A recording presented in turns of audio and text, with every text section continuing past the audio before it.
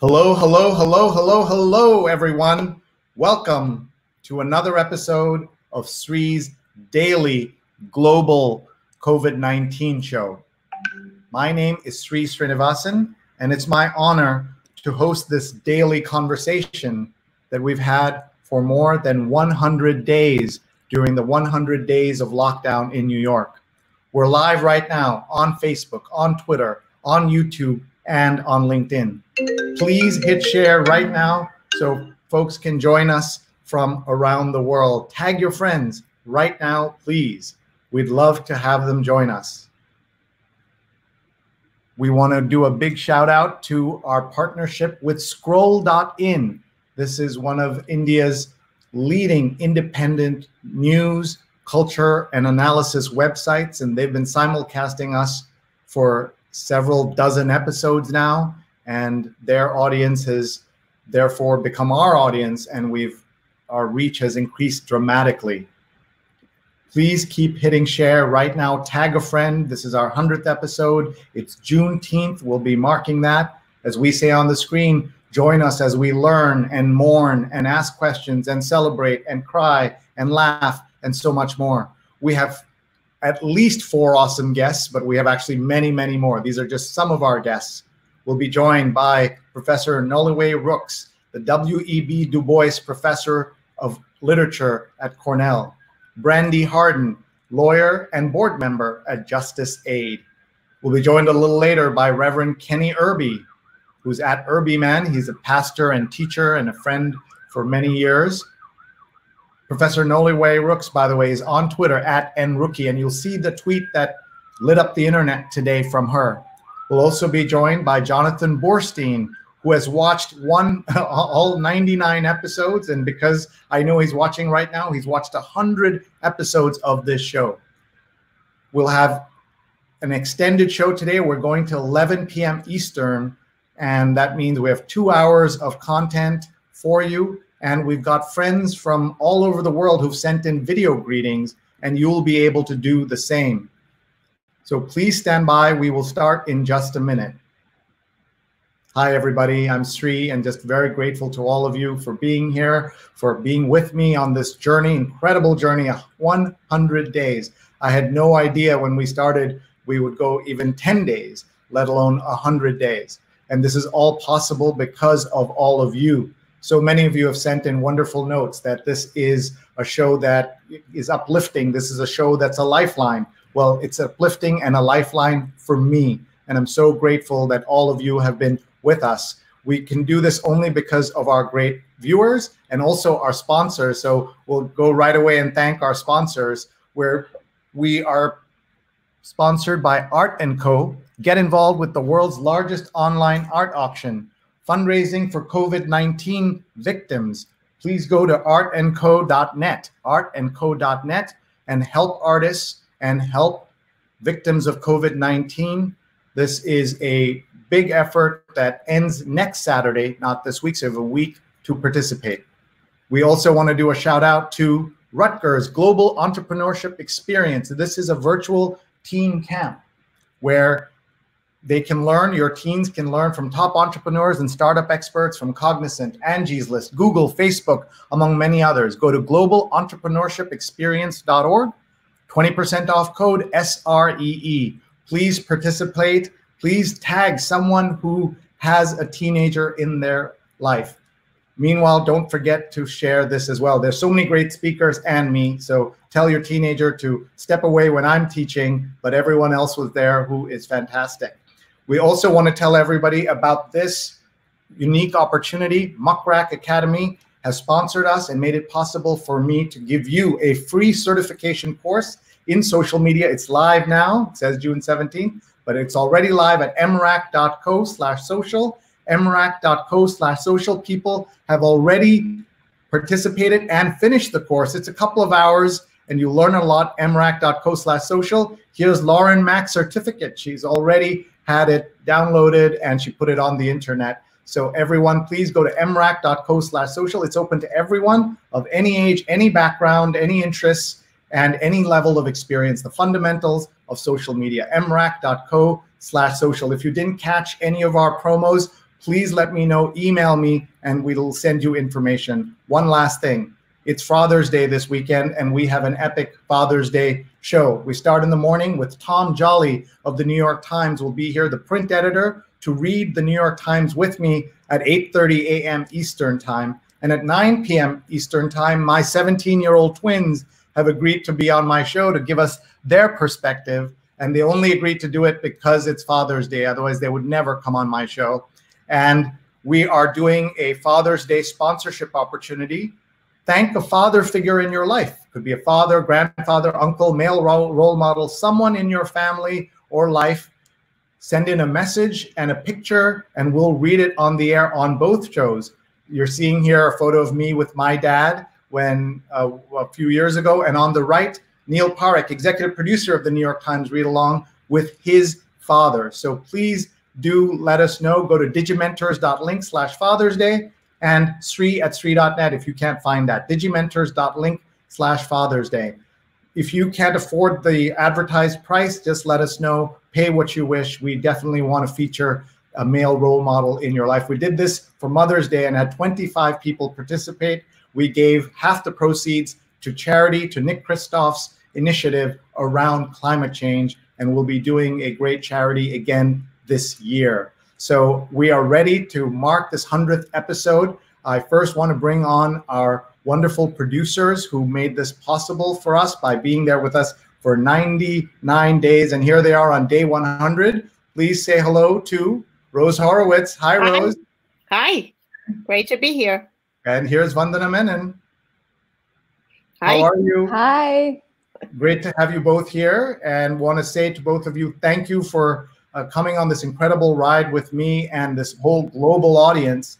And part of the reason we can do what we do is because we have incredible support. And my support is actually right here. I want you all to say hello to my wife, Rupa. Hello. Hi, congratulations. Hi, Rupa. Hi, Rupa. We've made it through 100 days, guys. I know. Very early, you were a guest on a show with Rose, organized a wonderful episode about networking and women, and you were both on it. And you should all know, for those who watched early episodes and then are wondering where I am, this is not our apartment. This lady and my twins decided that I'm making too much noise in the apartment, too many Zoom calls, too many live shows, not just these, but my WBAI radio show and our other programs for our clients. And so she basically kicked me out. She and the kids talked to our friend Rajni, who lives in the building, who's moved to Long Island, and said, let him use the apartment, or we'll kill him, and then we'll need to use it for the funeral. So instead, I am down here. I did it for everyone.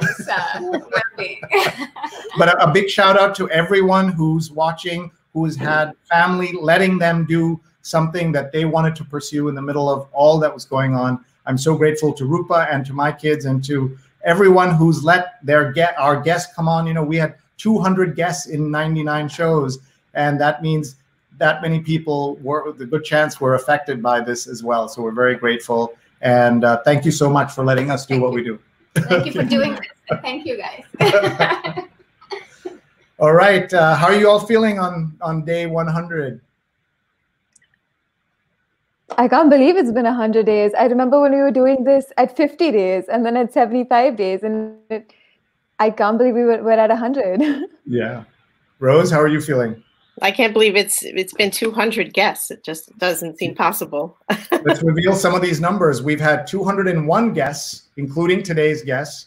124 of them have been women from 45 cities and 12 countries. And part of this is that we really wanted to make sure we featured women. We had diverse speakers every single time, and we made that possible because of the both of you working so hard on getting us speakers. What do you think of this card as well, Rose? Well, it's just incredible that it's 1 million, and I guess if you average it out, it's 2 guests a show, which is incredible. And we did work really hard to make sure that we always had women, and also that we always had a diverse range of speakers from different backgrounds in terms of color, age, everything that we could think of that was inclusive. Yeah, Vandana, your thoughts? Yeah, it's been amazing to meet so many different kinds of people who are doing such different things. And I think that's been one of my biggest takeaways, just learning, meeting and learning from so many incredible people that we've had the opportunity to have on this show. Yeah, and we couldn't have done it without you. I want to show everybody now something else that we're very proud of, is that today we're going to encourage people from around the world to watch with us and to also participate. If you'd like to send in a video greeting, as many people have, let me show you how this works. You go onto your computer and go to flipgrid.com/3show, flipgrid.com/3show. Let me show it to you again. That's that word, flipgrid, flipgrid.com/3show. And I'm just showing you the QR code. So if you know how to use your QR code reader, you can get here and you can send us a message. And here are messages from people all over the country. And our very first video was from Mark Lee. So we're going to just play a little bit of it here now, and we'll watch all of them later. But I'm just going to play it here. I am a big fan of Sri and the work that you've been doing here in digital media. It definitely provided some great conversation on both his daily COVID calls as well as on his Sunday read-along of the New York Times. I came across Sri some time back and have been a fan of his for a number of years, and definitely think that he is doing some great work revolving around Black Lives Matter, revolving around the economic crisis that we're in, revolving around a number of things that are of importance to us here in the United States, but also around the world. So he is definitely a true voice of the media here in this area. Thank you so much. And that was our friend Mark Lee who joined us. And you can send in your video. You don't have to do it tonight, but we will be playing all of them and watching all of them and just being so grateful to all of you for sending in videos. And some of these folks have already sent in videos. Others are sending us comments from around the world. So again, you go to flipgrid.com/3show and you can send in the information, send in the video. But now let's get started. I'm very excited to bring on our guests. So Vandana and Rose are going to be backstage tweeting, sharing, etc., and they're going to join us again in a little while. We have these two great professors who are joining us in a minute, and they'll be with us, our first two guests. And then later on, we also have a couple of other guests joining us. Rose, tell us who you've booked for the 10 o'clock hour. We have Amber, who is with Gender Avenger. And she prepared, they put up a post, the Gender Avenger of the Week, which they usually do on Fridays. And there it is, where I guess they selected all these women, writers, and voices for everybody to celebrate on Juneteenth. And we're going to have Amber, who was on our show a few weeks ago with her three daughters. Mom of all capes. Yes. Mom of all capes. She'll be here in the 10 o'clock hour. At about 9:30, 9:40, we'll be joined by Reverend Kenny Irby. So let's get started. We'll say goodbye to you for now. You'll be tweeting, sharing. Please follow them at Rose Horowitz and at Vandana_Menon. Thank you so much. Okay, let me bring in our guests. First, I'm going to bring on Professor Noliwe Rooks, who is the W.E.B. Du Bois Professor of English at Cornell University. I'm going to bring her on. And just so grateful. We first met when she was a guest on my radio show on WBAI 99.5 FM, Saturdays noon to 2. I learned so much from her. I asked her if she would be kind enough to come back and spend some time with us today on Juneteenth. We really wanted her here. And here she is. Please say hello, everyone, to Professor Rooks. Hello. Hi. Thank you so much for having me. And congratulations. Your century show. It's an honor to be here to celebrate it with you. Thank you so much. We've only known each other for a couple of weeks, but I've been so inspired by the messages that you have shared, not just on my show, but just also on Twitter. And I want everyone to follow her on Twitter. She is at nrookie, NROOKIE on Twitter, and you can follow her. And I'm going to show everybody this tweet that she shared just today, and it blew up the internet. She said maybe if she wouldn't mind reading it to us, that would be an honor. Juneteenth is not the day all Black people in the world were emancipated, the day all people in the United States were emancipated, a few states waited for the 13th Amendment to be ratified, the day Black people became citizens, or the end of our freedom story. And look at that, 26,000 tweets and retweets and likes. And today was a busy day, so to break through that would have been tough. But it says something about what you were sharing, the wisdom and the insights. And there's just a few characters. And someone of your stature using Twitter like that, I think, is eye-opening for a lot of folks. And we are very grateful to you. Before we bring on our other guest, Brandy Harden, who's a lawyer and a board member at Justice Aid, I wanted to ask you the question I ask everybody. How are you? And how's your family through all the COVID and the 100 days of lockdown? You know, I am blessed. My entire family, we have a small family, but everybody in it is healthy. Everybody in it is got a place to live, enough to eat, and is doing well. And that's really, in these days, it's no small thing. We're grateful for every little bit. Thank you so much. Let me now bring on our guest, Brandy Harden. Thank you so much for being here, Brandy. Hello. Hi everyone. How are you? Hi. Thank you so much for having me. No, we're delighted and honored to have you. Same question. How are you? How's your family? I am good. In my world, we call this house arrest. I will also take from Professor Rooks and say that I'm too blessed to be stressed. So it's just me and my mom that are living in DC, and both of us are healthy and safe and happy. Yeah. Great to hear. Great to hear. You also shared something today. You wrote a message to us. I don't know if you have your phone handy and can pull that up. If you wouldn't mind doing that, we'd love to hear that whenever you're ready. Okay, sure. Yeah. And I'll just say that she's with Justice. She's a board member at Justice Aid, but she's also a lawyer. And she studied at Howard University, and she taught at Harvard, and is someone who has made it her mission to help all kinds of folks who need help at this time with the legal system. And she's been just great to get to know. So go ahead, Brandy, whenever you're ready. Okay, yes, thanks so much. We will use today, June 19th, 2020, Juneteenth, to remind us that 155 years later, slavery still exists. We will use today to remind us that all persons in the United States still are not free, according to the 13th Amendment. We will use today to remind us that even after the so-called abolition of slavery, June 19, 1865, Juneteenth, the American Constitution held on to one exception for slavery. That exception, punishment for conviction of crime. Just as the movie 13 explained, sanctioning slavery in the prison context is rooted in the Black codes. Constitutionally sanctioned slavery has a direct correlation to mass incarceration, the prison industrial complex, and in turn, to corrupt policing.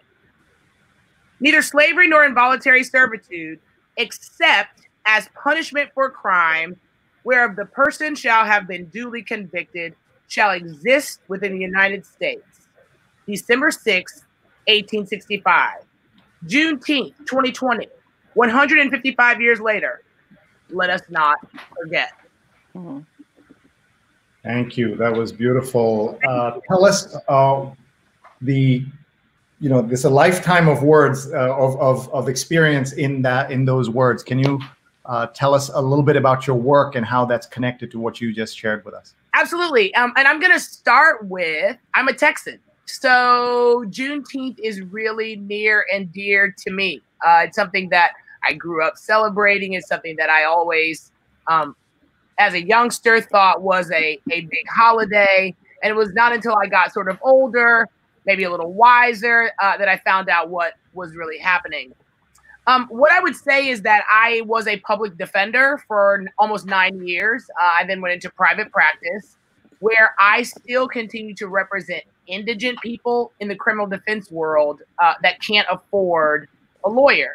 And for me, the 13th Amendment has special significance because far too often, Black and brown men are the people who are in prison. And if you look to the movie 13th, in fact, what's happening is that those bodies, those humans, those lives are still being used as slaves. So it motivates me every day. For the longest time while I was at the Public Defender Service, I had that up on my door long before the movie 13th came out. So you can imagine my delight once the movie came out, that the world was finally getting to know that slavery is still written in our Constitution. I don't think most people understand that, and that's something that we want to talk about today as well.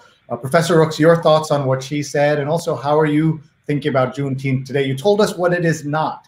Maybe you'll tell us what it is. Yeah,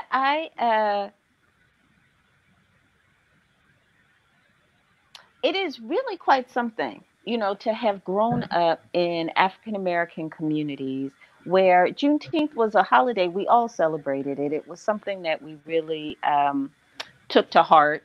It was part, you said a little tongue in cheek, right? I mean that, oh, the people in Texas didn't even know they were free for a very long time. But also, it was a kind of real acknowledgement of the United States government and owners and whiteness and the situation that enslaved folks found themselves in, that they could have been free for either 2 years. So if you start with the Emancipation Proclamation, when it was read, freeing the enslaved folks in Confederate states, 2 years passed between then and when the folks there found out that they had in fact been freed. But even after that, it was 2 months after the Civil War had ended that they found out. And some of the reasons that you hear for why that they didn't know, people rarely want to say because their owners simply wanted them to stay slaves because they were making a lot of money for them. They liked the ways that the world was organized. But you'll hear things like, oh, there was a very slow horse and a rider that was sent to tell them that they were free, and the rider got lost and the horse died. So literally you will hear people speculate about how could it be that this either 2 years or 2 months have passed and no one has told them. And what I always like to point out is, there were newspapers. You know, there were newspapers. There were railroads. Like, people try to act like 1865 is a period of time akin to the Stone Age or Tudor England or something, right? Where you only have horses to tell you stuff. There's wire services. Western Union, actually, you can send a telegram. There's absolutely no reason that the ruling class, that wealthy people, that the captains of industry, who the owners of enslaved people were, would not have known. They simply wanted to keep Black people enslaved. And I think that there's a story there about the law, the limits of the law, the limits of freedom, the limits of right, ethics, and morality, but also the links that we will go to as a country to not name and claim, which is the truth of certain situations, the links that we will go to make it seem like Black oppression is just an accident, just a few bad apples, just, something that went awry, as opposed to a system that is operating the way that it's designed to operate. Thank you for sharing that with us. I'm struck by your phrasing of that. One of our guests on an earlier show was Adam Server, who wrote, I think, one of the most important articles of the first 3 years of the Trump administration. Whenever people complain that things are so cruel, why are they so cruel at the border? Why are they so cruel with the transgender folks or the DACA situation? And by the way, great news on DACA for now. Yeah. And whenever they say that, his article said, the headline was very simple: the cruelty is the point. It isn't like it's an aberration that things are cruel. That was the point of many aspects of this administration that people don't understand. And I want to let everybody know what we're doing here, because we have a lot of new folks who've never seen the show and might be a little confused about where we are and what we're doing. Welcome. My name is Sri Srinivasan, and these are two of my awesome guests tonight. We have several folks this is our 100th episode of our daily program talking about all aspects of COVID-19. And we are here with Professor Noliwe Rooks, who's at NRookie on Twitter. Please follow her. We're also with Brandy Harden, lawyer and board member of Justice Aid. Professor Rooks is the W.E. Du Bois Professor at Cornell. And I see backstage waiting to join us in a couple of minutes is Reverend Kenny Irby. He's at Irby Man. Do follow him. He's a pastor and teacher and friend.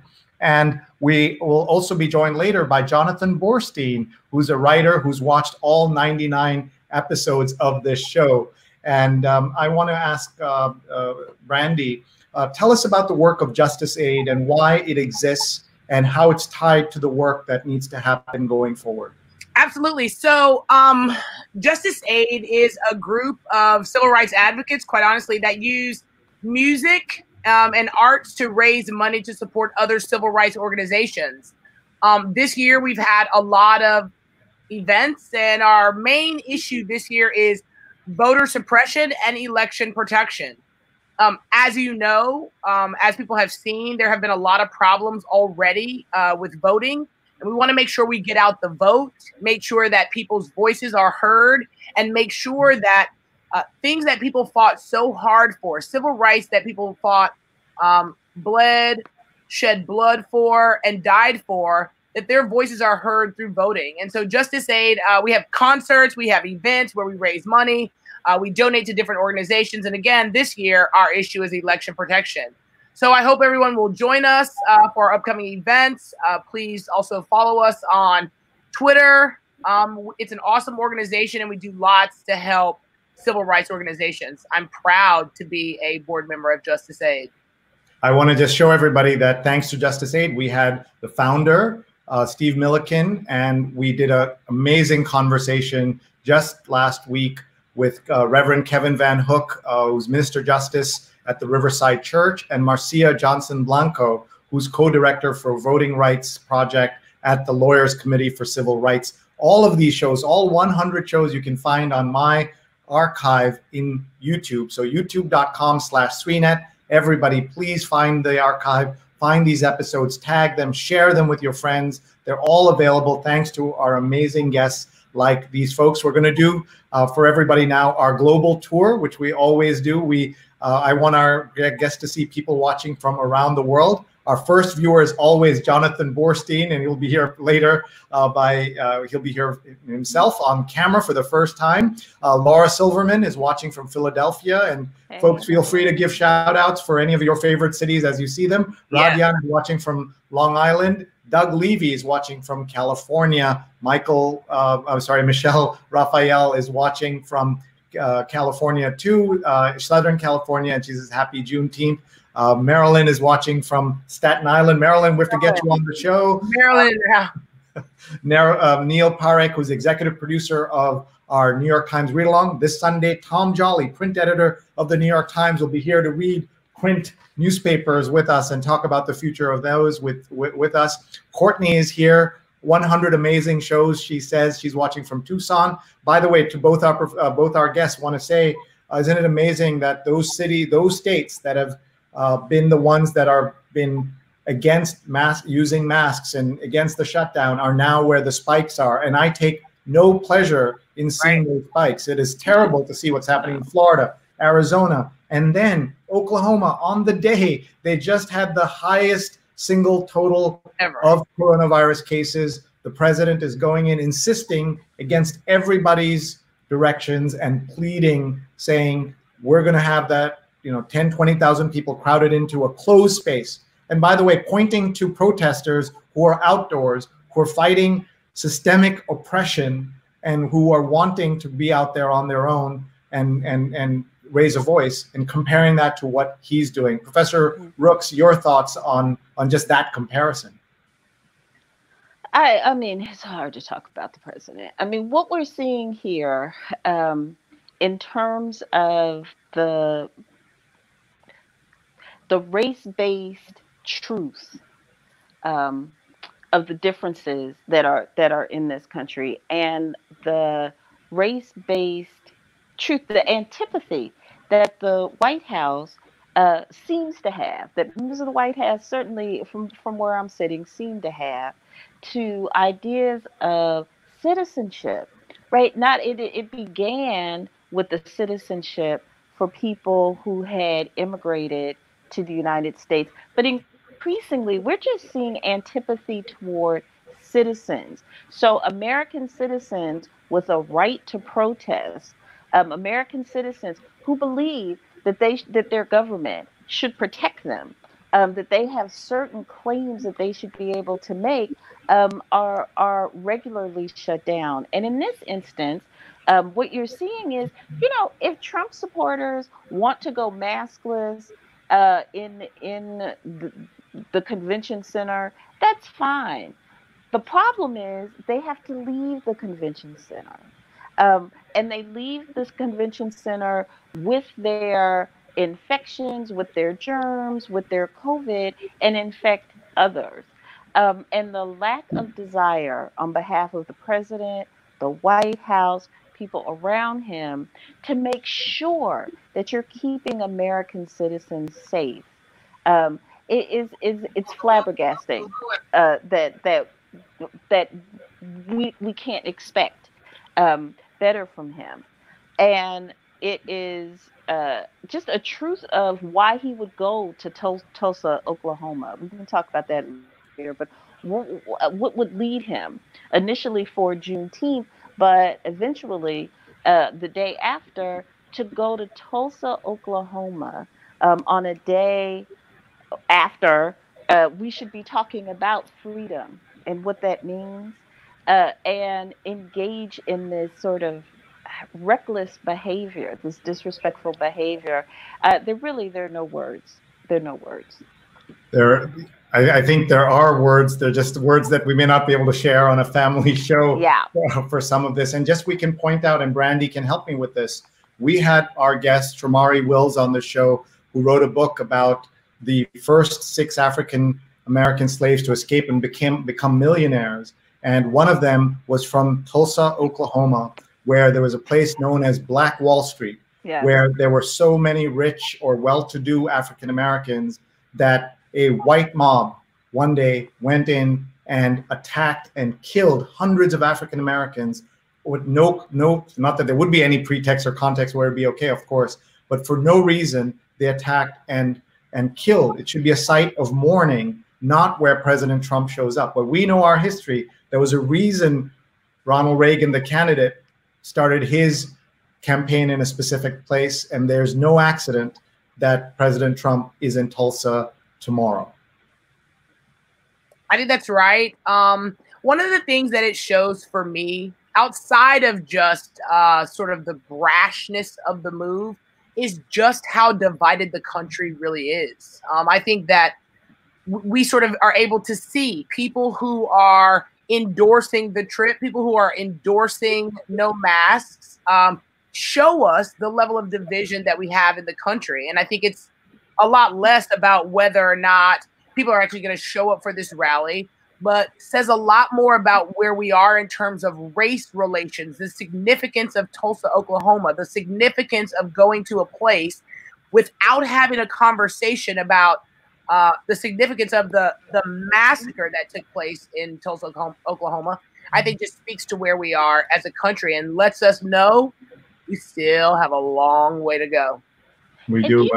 Do you mind if I just really, really fast? I just want to make sure, it's the little bit of historian in me, that people actually know what happened in Tulsa.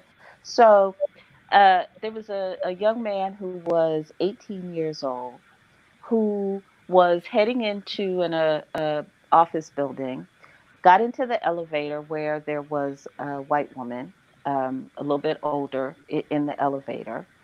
The doors close, they go up 3 or 4 floors. When the doors open, the white woman is screaming and the young man runs out of the elevator. He later told people that what happened was when the elevator started to move, she tripped and he, as a reflexively, just sort of reached out to catch her. Um, she screamed at the top of her lungs at his touching her, even if it was inadvertent. And when the doors opened and he ran and she was left, and they asked what has happened, she said, he tried to rape me. Um, in an elevator going up 2 flights. Um, he was captured, was taken to the courthouse. Uh, the police stood by a mob for him to get him because he has tried to rape a white woman. Um, the police stood back and allowed the mob to come and get him. They lynched him, but their bloodlust was such that it wasn't enough, and so they turned and after murdering this young 18-year-old, uh, burned, killed 300 people, burned all the homes to the ground. A thriving area became a big field with just smoking ruins and dead bodies, and thousands of people were left homeless. Immediately reduced from one of the wealthiest African American areas and biggest accomplishments for relatively newly freed people who had not known freedom for that long, um, to rubble, to beggars, to paupers, and the insurance companies would not pay them for their homes. So the differences in, again, citizenship, protection, the law, police, respect for bodies, respect for Black people, um, respect for the law, white respect for the law, are all encapsulated right there in Tulsa. And sometimes people don't exactly know what happened. So I just wanted to take a second to kind of share that. Thank you so much for sharing that. I think it's important that context really matters. I recommend Shamari Wills's book, Black Fortunes, which has a component of that, but also talks about how Black wealth is created and has been created in this country and how it's been lost, and the role that slavery played in everything that has happened ever since. And that's so important for folks to understand. I'm just going to bring onto the stage now our friend, Reverend Kenny Irby. He is a pastor and journalist and writer and teacher, and I'm proud to call him my friend. Please welcome Kenny Irby. Reverend Irby. Hi there, Sri. How's everybody? It's good to see you. It's great to been listening in the background, just absorbing the wisdom and the passion. It's good to be here. Thank you. I want to share with everyone, if I could, your amazing article that you wrote. If you will tell us what this is, just starting with the title. It says, "Kneel in humility, then stand up for what's right." And there's a picture of you kneeling.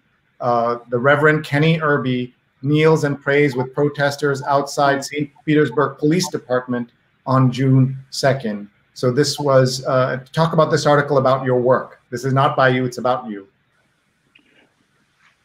Well, yeah, it's not by me. It was about me, and it's a wonderful opportunity to, like so much of what we're experiencing now, to reveal some insight and context to the real meaning for why, particularly African Americans, are passionate about certain acts and activities. And so this was a piece. I was approached by a writer for our local newspaper here, the Tampa Bay Times, who had heard about an incident the day before where Chief Holloway and I went to the aid of a protester who had been clipped by an automobile and was lying in the streets. And we went to render aid, and then turned around and were between the police headquarters and the protesters. The protesters were between us. We had to go through the protesters to get back to the barricade, and we endured quite a bit of ridicule and harassment. And you know me, Sri, I engaged and asked the question, why couldn't we have dialogue and not diatribe? In the midst of that conversation, I was constantly asked, or it was insisted and instructed and demanded to kneel. I asked the question to a group of the protest leaders, why was that so important to them? Because I wouldn't kneel just because they wanted me to kneel. I would kneel as a man of God, as a person of faith, for a particular reason, with reverence and with humility. That led to this photograph. And somebody in the crowd said, "Let the preacher pray. Let the preacher pray." So the Spirit moved, and that created this opportunity that was documented by one of the broadcast journalists that was there. The next day, the writer asked me about that. I recounted, and he asked me in an interview what story I thought hadn't been told. And I said the significance of kneeling, the idea of taking a knee for positive reasons, not for the violent dynamic of what we saw in Minneapolis, and how George Floyd lost his life. Thank you, Reverend. Can you just tell us about your work with the police department and how you see it fit in with the work you're doing and the context of everything going on now? I'll just read the line here. It says, Irby is pastor at the historic Bethel AME Church in St. Petersburg, the oldest predominantly African-American church in the city. He's also a former journalist, and he's director of community intervention and juvenile outreach for the police department. How do you reconcile some of the things that have been happening working with the police for yourself, but as well as nationwide, what's happening with the protests? Well, I wouldn't trade anything for the journey, and I never anticipated working in law enforcement in this way. The way that my journey led to this role was 5 years ago, after a very violent period here in the city of St. Petersburg, where we lost 7 young men to senseless gun violence. I was leading the Pointer Institute in a role that I've been in for 20 years. The mayor and the chief of police independently asked me to consider staying in the area to continue some work that I had started in role modeling and life skill programs for young men. And through some conversations and real soul searching, I felt it was time. I'll tell you very honestly, I asked the Lord to give me a real challenge. I had felt like I had not given all that I could to community.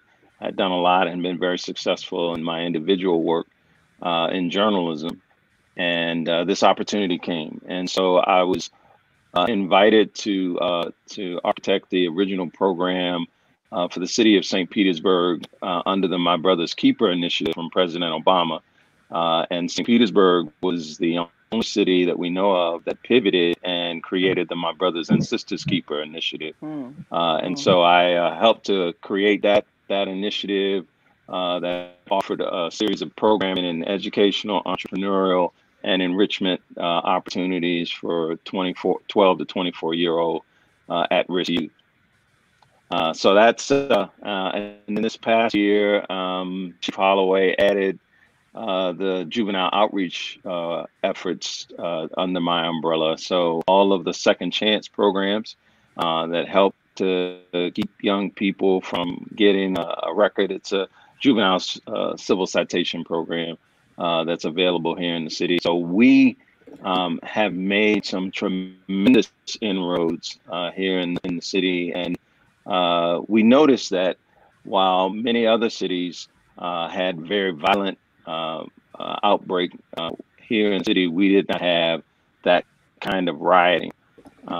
Most of our rioting was peaceful. There was no looting and burning here in the city. And we attribute a big part of that, not solely, but to the fact that we built relationships during times of calm that we were able to leverage and build on during the time of crisis that went on and that's been going on in America. Reverend, before I bring in our other guests to maybe ask you a question or two, I want everyone to see this video that's so heartbreaking. I know you've seen it. surveillance photo of a boy playing, and as the police passes, he's like hiding behind for doing nothing in his own backyard. That's right. Yeah. You've seen that video. What do you make of that? What is your? I have. Yes. What do you say to people who don't understand that boy's thinking, that he needs to hide from the police in his own, not even backyard, in his own front yard? I'm heartbroken seeing that, because I can imagine this is not something that my son would ever have to deal with. This is the unfairness of this country, that he has grown up thinking like that. Please talk about that, and then I want our other guests to jump in as well, please. Well, I mean, that's a reality that young Black people, not just Black boys, particularly boys, but Black people in across the diaspora feel because of the oppression that they have learned to cope with. I wrote in my CNN column, the one that I did write, that I think a big part of what we're seeing has been the normalizing of rage, and the racist system that the previous segment your guest talked about is something that we have learned to live with, and law enforcement has not been, in far too many cases, pursuing the role and the responsibility of protectors and guardians of the community, and so they're viewed as the warriors and the enemies in many of these communities where people of color live and make their habitat. Thank you. Let me ask Brandy to respond to what she's been saying and what she's been hearing. Sorry, what we've been talking about, and then I'll ask Professor Rooks as well. Brandy. Absolutely. Thanks again. Thanks so much. I watched that video, and like Reverend Irby said, it's everybody Black's reality. That's a young child, but I want to say that as a Black woman, as a professional, as a lawyer, none of it matters. I will be treated that same way, have that same fear for the police. One of my friends posted something on Instagram. I don't do social media. That said, being Black is checking your rear view mirror every time you pass a cop to see if he's turning around. I'm almost sure everybody on this podcast tonight can say that has happened.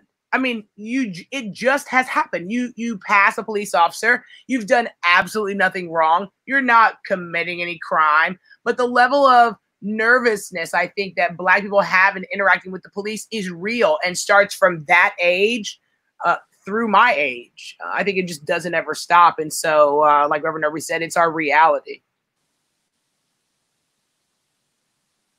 Professor Rooks, please go ahead. I'm going to step out, and I want the three of you to have a conversation. Oh, sure. Okay.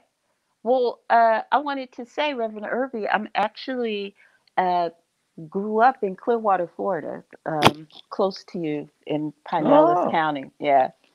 My grandparents lived in Clearwater, and I split years between my mother at San Francisco and the two of them in Clearwater. And one of the things that I thought about when we saw that image really was how intractable the tensions and the violence on behalf of the police toward Black people are. Sometimes you'll hear young people say, we've really not made a whole lot of progress. America is the same now as it's always been, which is just not true. There's some things we still need to fix, but it is just simply not the case that we haven't made progress. So we have made progress in things like voting. We have to stay vigilant. We have to stay in there and keep fighting to make sure that things don't get rolled back.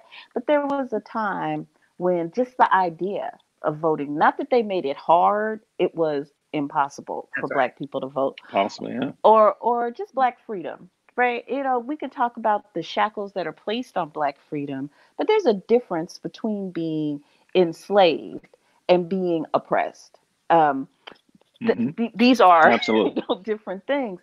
One area that we have not, I think, as a group made real progress with is around the ways that the police, an entity that was formed during the antebellum period. The police come out of slave patrols. Like the reason we have organized, armed folks who are supposed to be protecting property and the public good, that property was Black people. And that public good was slave owners. So there's a race narrative about the relationship of the police and policing to Black people up through the Black Panther Party, you know, the Black Power period. They were the Black Panther Party for armed self-defense. And the self-defense was not against random white people. It was against the ways that the police were preying on, abusing Black communities. So that remains an area in the Black freedom struggle that this is the first time that I'm hearing calls with things like defund the police, abolish the police. Like, right, let's take the money, let's take the source of their funds where they're buying tanks and rocket launchers. Like I literally saw that the school police in Los Angeles had rocket launchers and tanks. The school police, who exactly are people who are policing schools, going to be riding down on in tanks or with rocket launchers? So take some of that funding, right, and put it into schools. They don't need tanks. I just don't think there's a universe within which the Los Angeles School District Police need a tank. But those things are expensive. So we're starting to see calls for, let's look at, what do police actually do? Right. Right? Like, what is it most of the time? Most of the time, what do they spend time doing? And I can say, and then I'll stop. The last 3 times that I called the police, and it's a hard thing as a Black person to call the police. Once, my father, who's living in Clearwater, we could not get in touch with him. He was older. He was having some health challenges. He wouldn't answer the phone. Family members, you know, were going, he wouldn't answer. He changed the locks, so nobody had a key to the house, unbeknownst to any of us. So at some point we did a wellness check. You know, police will go and check on your loved ones. The first time they went, he was in there. They scared him to death. Nothing bad happened. The second time he had passed and had been there about 2 weeks. And I think, you know, what other options, that there should have been other options other than sending the police on this kind of errand twice. Once a upstairs neighbor was in the middle of a domestic dispute and was just getting wailed on. And my husband and I were like, we're not not able to run in there, bust down the door and you know, intervene, but we were hearing her be brutalized. And so we finally called the police. But again, these are those situations should not be as soul searching as they are. And they really should not be reasons to call, maybe for the beating, but certainly not for a wellness check. So we're at a point where people are kind of like, well, what do the police actually do? What are we funding them to do? And maybe we should talk about reallocating that money somewhere else.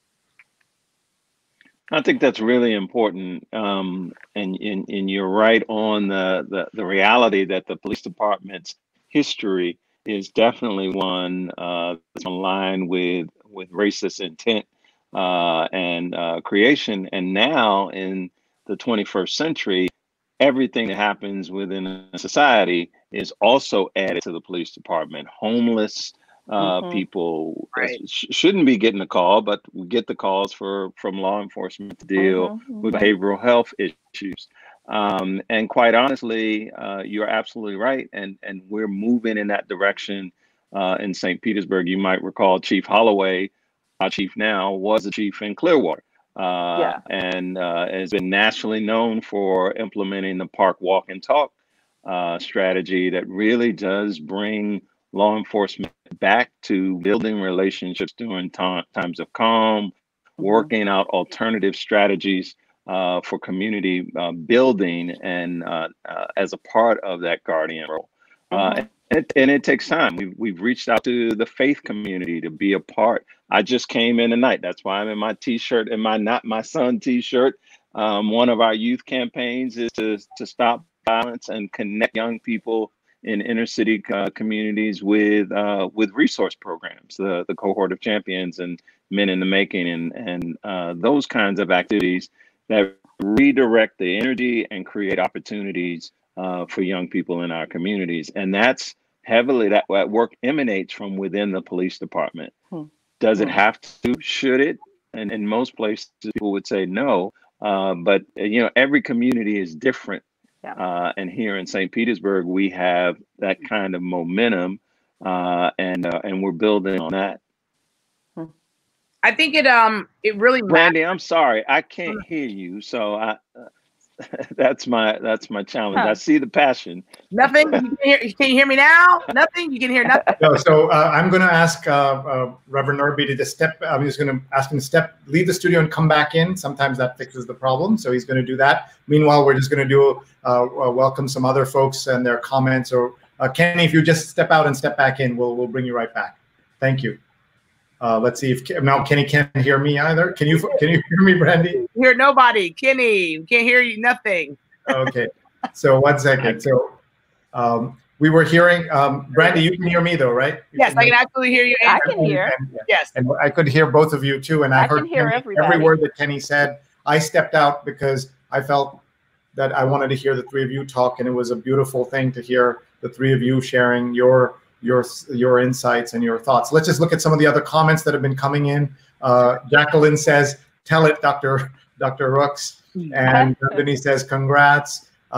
Lippy is here. Lippy Roy was our very first guest. Dr. Lippy Roy was our first guest, and soon after she came on, they snatched her up at NBC and MSNBC, and she's now a doctor on their network, and so we're very proud of her. We're also joined by Jacqueline Dolly, who says racist signifying is at an all-time high, and I think that's really important. And I want to tell you all that she's our guest tomorrow. We're very excited to have her. Tomorrow we're trying something different. We've been talking about all the problems. Well, let's look ahead. And with the terrible unemployment problem, what are we going to do to help everyone of all backgrounds? And so we brought a terrific career strategist to be with us, and Jacqueline Dolly is going to be here. Check out her website, Be Do Have Results.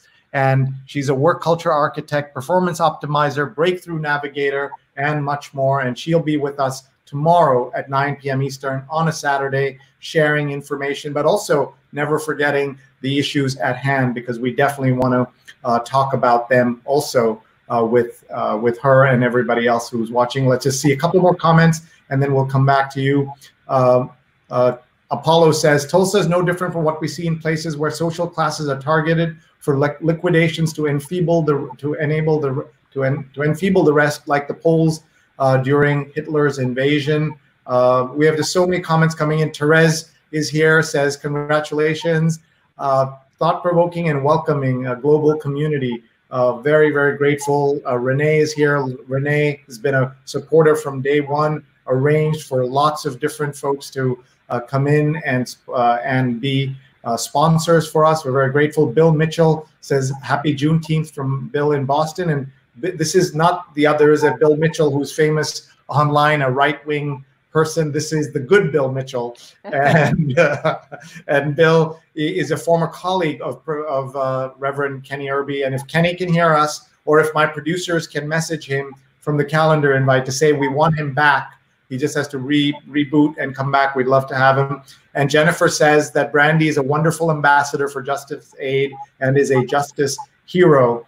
And here is Mark saying that a good friend of his is the W.E. Du Bois professor at Duke and a big fan of reparations. Now, let me say to Professor Rooks what I said to you when I met you. What an unbelievable legacy to be the W.E. Du Bois professor. And what does that mean to you today? And not enough people still know all the things that he did and the influence he had. Could you talk about him for a couple of minutes for us, please? Oh, sure, yeah. Du Bois, Professor Du Bois was a Renaissance kind of figure. He is renowned as an organizer, a philosopher, an intellectual. He's considered the father of sociology, not Black sociology, but the practice of sociology. With his groundbreaking work, The Philadelphia Negro, where he actually went and collected data, hard data, like let's talk about what is happening in Black working class and poor communities. He was a co-founder of the NAACP, uh, uh, editor of Crisis Magazine, one of the first magazines to really draw together Black artistic opining about it with Black freedom struggles. He changed a lot. Like his philosophy over time really went from not accommodationist, but as someone who wanted to explain, who really truly believed if we could just explain to white people who they are and who we are as Black people, they'll stop. They'll get their foot off of our neck. Over the arc of his life, he ended really believing America was broken, irredeemably so, and that he died in Ghana in exile, and calling for a kind of global Black freedom struggle rooted in intellectual thought that was about Black freedom. He's a complex figure, and it is a complete honor to have a chair that has his name. Thank you. We want to just show some of the other comments coming in. Joy says, wish you all the best. Thousands of episodes to bring the different perspectives all over the world. I hope it's not thousands in the years ahead. Jacqueline says, a major indictment of our law enforcement system is that police believe that they either have unchecked power to do as they will, or they withdraw their services. There is no middle ground. We saw that today. Police officers going on strike, in effect, in Atlanta. Yeah, in Atlanta. Just how is that possible? Brandy, can you explain some of that for us, please? I think there's just a lot of resentment. I think police officers absolutely believe, and it's based in the law, quite honestly, that they are immune. I mean, right? There's an actual statute that discusses qualified immunity. That is, no matter what a police officer does, 9 times out of 10, a jurisdiction where they work is going to allow them to get away with whatever crime. They're not able to be sued. The departments are not able to be held liable. And when police officers see district attorneys, prosecutors' offices lodging charges against police officers when they thought that they could not be held accountable in that way, there's a lot of resent. And I feel like that's why they walked out in Atlanta. I don't think it's going to be the first or the last time we see it happen. As you know, we're waiting on, the Black community is waiting on charges in the Breonna Taylor murder. And so I can imagine that if and when those charges come, there will be police officers who resent the fact that those officers have been charged in that way. And, you know, we saw it today there as well. There's a police officer who's going to be fired. And if his conduct was so egregious, right, that it's eligible for termination, how has he remained on the books for 3 months? What was not fireable 3 months ago? And so I think that you see officers who get upset when they are held accountable, and there's a lot of resent surrounding that kind of accountability. Sure. Now, Professor Rooks, what do you think about where we go from here? I want to, we're going to move on to our next hour, and I've already kept you past 10 o'clock time. I just want to ask you, what gives you hope? What gives you hope for all of us as we're trying to understand this very complex time we're living in? Oh, sorry, 1 second. We're just going to, sorry, go ahead. Okay. So the times that we've actually seen systemic change come about, some of the ingredients that have been included in that have been global, multiracial, generational calls for change. I'm thinking about the civil rights movement, certainly. I'm thinking about the abolitionist movement. And when the battle is joined, and when the cry is freedom, we see, again, it's not perfect. They're not waving a wand, not all bad things are going away. But we see substantive progress moving forward.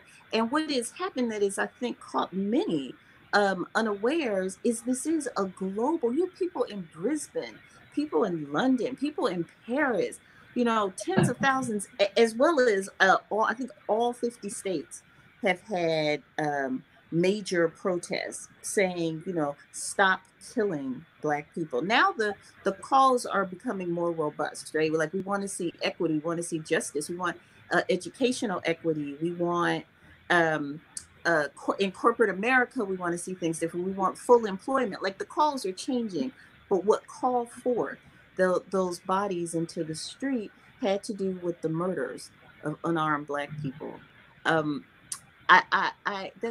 That's just hopeful, because that I believe, what I know, what the world has taught me, is that when you have those pieces in place, you change can come. Change is coming, and so I have faith. I believe. I'm not a person of deep faith a lot of the time. I tend towards cynicism, but here I have faith that we will see some substantive changes. But as Angela Davis says, freedom is a constant struggle. So the other thing I would say is, we can't expect this moment of protest to deliver everything we want for freedom. But I think something's coming. I believe something's coming. And so that gives me hope. But that gives me goosebumps. So I'm grateful for that. Before you go, the professor has to be asked about the fall and how you're feeling about online learning this summer and spring, and where are you on that continuum, and how are you doing? I can, luckily for me, I teach at a school that is giving professors the choice of how they want to teach, but in a larger kind of conversation, the thing about returning universities, schools, K through 12, as well as higher education, to full capacity, is what we know are the people who are most at risk and most impacted, are the most vulnerable. So on college campuses, you know, we'd be thinking about the janitorial folks, the maintenance people who clean up after the students, who serve the students food. They're the people who are going to be most at risk. And much of the conversation about should we come back or not really revolves around the students. Can we keep students safe? So in some ways, as the conversation unrolls, again, though I am privileged to be at a school that is, you know, saying you don't have to have a doctor's note, you don't have to, you know, open up your medical records and convince us that you shouldn't be in the classroom. Just the fact that we're in a global pandemic and you don't want to teach face-to-face is, for the moment, enough. But that's not the case other places at other schools, where they're being told you can be fired if you do not come and perform, you know, your job. And so even people who PhD having people who don't think of themselves as essential workers in the ways that we've been talking about who essential workers are and what they have to do, are faced with, do you want your paycheck, or do you want your health? And I think all of these choices that we're being asked to make is a part of why you see people out in the street saying this is a society that's sick. It's a society that's ill, that forces people into those kinds of choices without thinking in any kind of way creatively about what else we could do.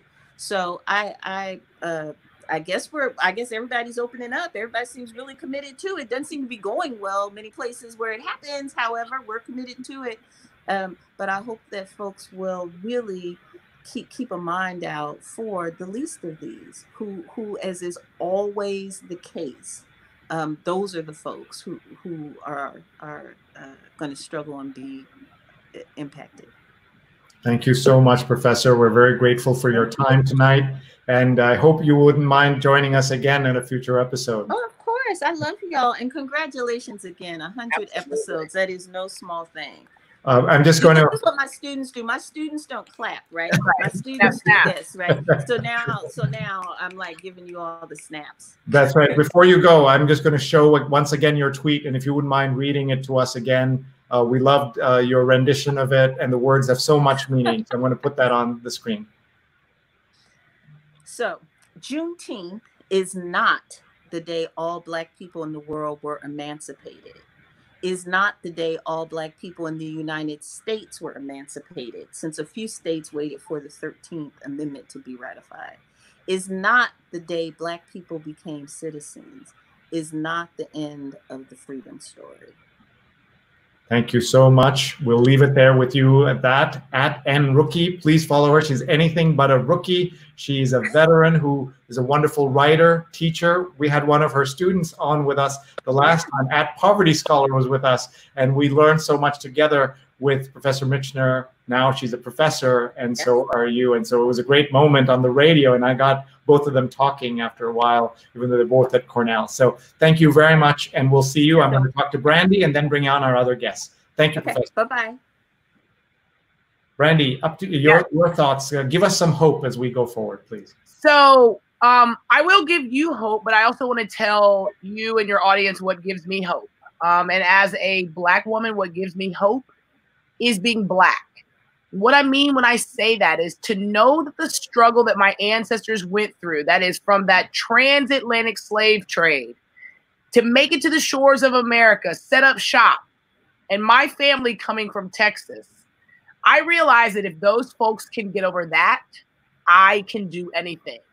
And I think the words that I give to your audience in terms of giving other folks hope is Frederick Douglass said, where there is no struggle, there is no progress. I think we see the struggle. I think we've been going through the struggle. And on the other end of that is, in fact, progress. So I just thank you for having me. I thank you for bringing attention to issues that have not been spoken about for so long in society, for giving us a voice around Juneteenth. Again, I want to shout out my friends and family in Texas. Obviously, this is a big holiday for us. And so, again, I think there's a lot of hope with the freedom fighters that are in the streets now. I think there's a lot of hope moving forward, and I look to the light at the end of the tunnel. Thank you very much. We can't let you go without asking about the pictures behind you. That is my daddy. That is my daddy from, he's from Monticello, New York. And in the spirit of honoring our ancestors, I have him right up there on my wall. And those are all him? That's right. All of them. Okay. All of them. All of them. Well, my mom had them done for me when I graduated from law school. So, yep, that's my daddy.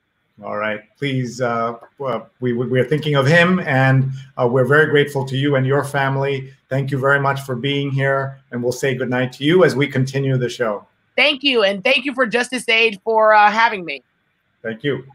And folks, that was just the first part of our show. There's a special 2-hour edition of the Daily COVID-19 show. I want to bring back Kenny Irby, who dropped out, and he's here again with us. And then we have a very special guest who's also joining us. Hi, Kenny. Thanks for coming back. Hey, no problem, Sri. You know, it's my honor. Thank you. So if you wouldn't mind hanging out with us for a little while, you tell us when you have to leave. We'll give you a chance to chat before you go. But I want to bring on now Amber Coleman, who is our guest. Hi, Amber. How are you doing? Hi. How are you? How's everyone tonight? This is, by the way, her Twitter handle is fabulous. She's mom of all capes. So she, Superman, Wonder Woman, they all have capes. So she's at mom of all capes. That is Irby Man, at Irby Man. Meet at mom of all capes. And I'm going to bring on our producers, Rose Horowitz and Vandana Menon, and they're going to have a little conversation with all of us about some of the work that's going on. This is our second hour of the show, and we're just so grateful to have you all here. Rose and Vandana, our producers, they worked, Kenny, with me for 100 straight days, and they joined when the show had 3 people watching, and we just got started. So we're very grateful to them. I want to have Rose set up why we asked Amber to come back. She was just with us a few weeks ago. She did an amazing episode on how to talk to your kids about race. And she had her 3 beautiful daughters with us. And the 4 of them did a show together with us on how to think about race. They have the Let's K-12 Better podcast that you all have to check out. So Rose, go ahead and set this up, and then we'll show the image of the amazing work that Amber did just today. Terrific. Hi, Amber. Hi. Hi, everyone. Amber, you are amazing in many ways. One, you're the mother of those 3 daughters who were so amazingly, so terrifically, and gave such great answers when we had them on our. Sorry, in a glance, which is terrific. Awesome, thank you. Tell us about your work with. Can you tell us a little about where you are, or tell us about this, what you created, and then we'll go backwards from there. Thank you. So I actually just put the list together. I want to give a shout out to Elan, who put this awesome graphic together from the list that I created. So I worked with Gender Avenger to do work to elevate women's voices in the public space. And that's like online, on TV, in your boardroom, wherever women's voices are not. And so, you know, for Juneteenth, we were thinking about like, what are the ways that we can think about how to celebrate this moment in time where we're all focused on Juneteenth, we're all focused on this idea of liberation and elevating freedom, right? And then thinking about like, where's the place where the intersections are, where women, LGBTQIA folks, right? And what are their voices, right? And so this list kind of is an historic and contemporary bit of homage to a lot of the Black feminist, womanist, you know, thinking and, you know, ideologies across the span of history, right? So, you know, we have like Fannie Lou Hamer, who, you know, everyone knows she's just an amazing freedom fighter from the state of Mississippi, did a lot to help people register to vote down there when registering to vote was a life or death experience. Obviously, we have Sojourner Truth, who gave that really amazing speech, Ain't I a Woman? So we have that link there. You know, and then we have the mothers who like Ida B. Wells and, you know, Dorothy Height. But I also wanted to mix in the contemporary voices, you know, of newer thinkers like Dr. Treva Lindsay and, you know, Joan Morgan, right? So I wanted to make a mix, a long timeline of voices. Obviously, 19 slots. You know, it's hard to pick who gets to come and who doesn't. That was definitely a challenge. But, you know, wanted to just provide also a range of experiences and voices and ways of expressing yourself, right? So not just speeches and not just, you know, first person accounts. We wanted to provide poetry as well. So that's kind of the idea of what this is. I hope that people check it out. I would encourage you to purchase these books from a Black-owned bookstore, right? You know, so shout out to that. If you can, we've linked you know, a list of different ones that you can find right there.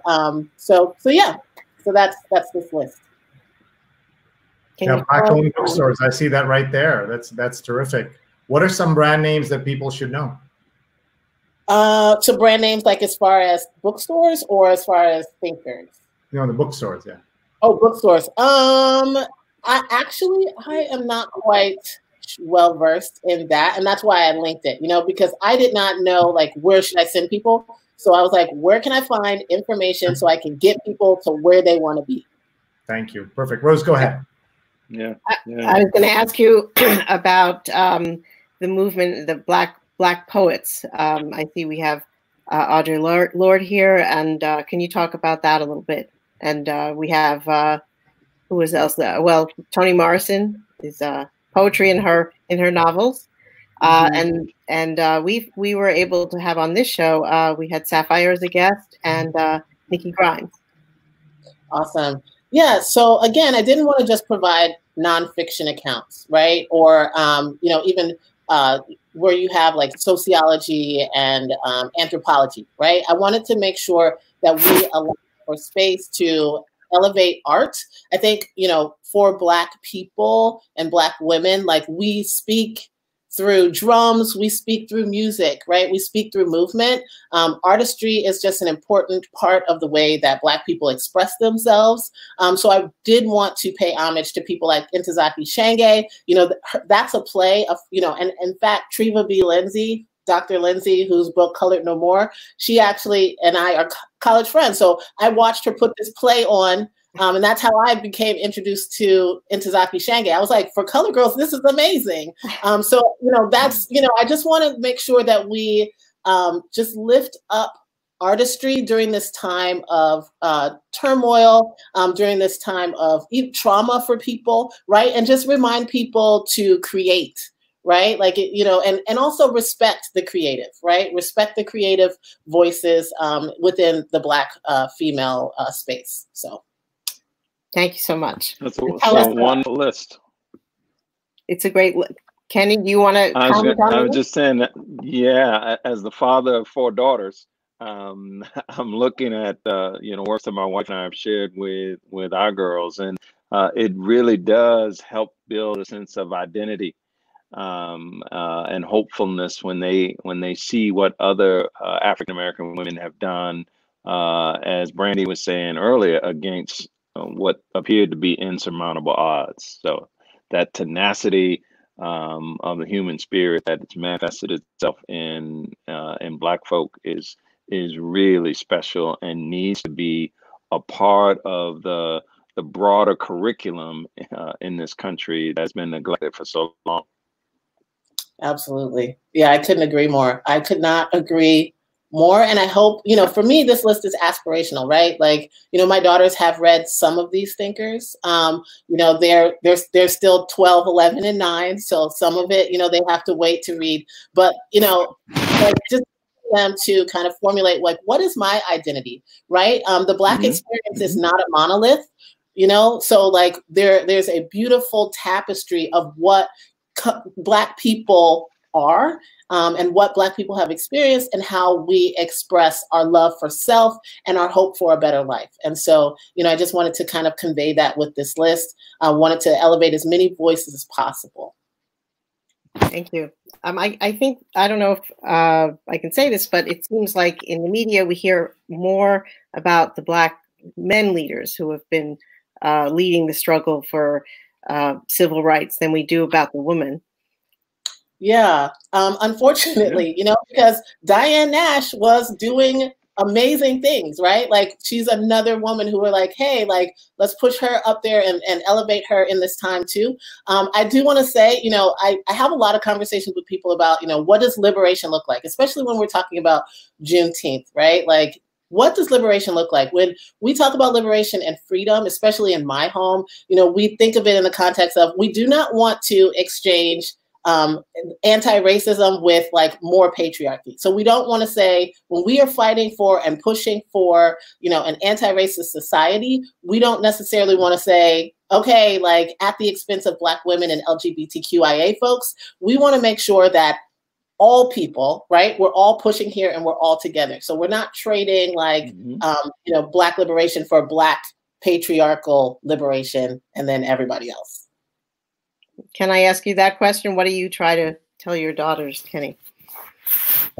Well, actually, I'm leaving tonight. My daughters, our youngest is 27, 30, and 33. So they've developed their own really strong self-identity by as you look behind me, artworks and expressions of literature that we have. They talk about this room as a museum because they're always being reinforced with their history and their potential. So one of the things that women of color have contributed, or Black women we're talking about here tonight, have been able to is to be near superhuman, right? So I like the idea of the Wonder Women in our families and our communities that have, in my own experience, that have taken little and created much. And so that idea of the potential and the possibilities that they have are boundless.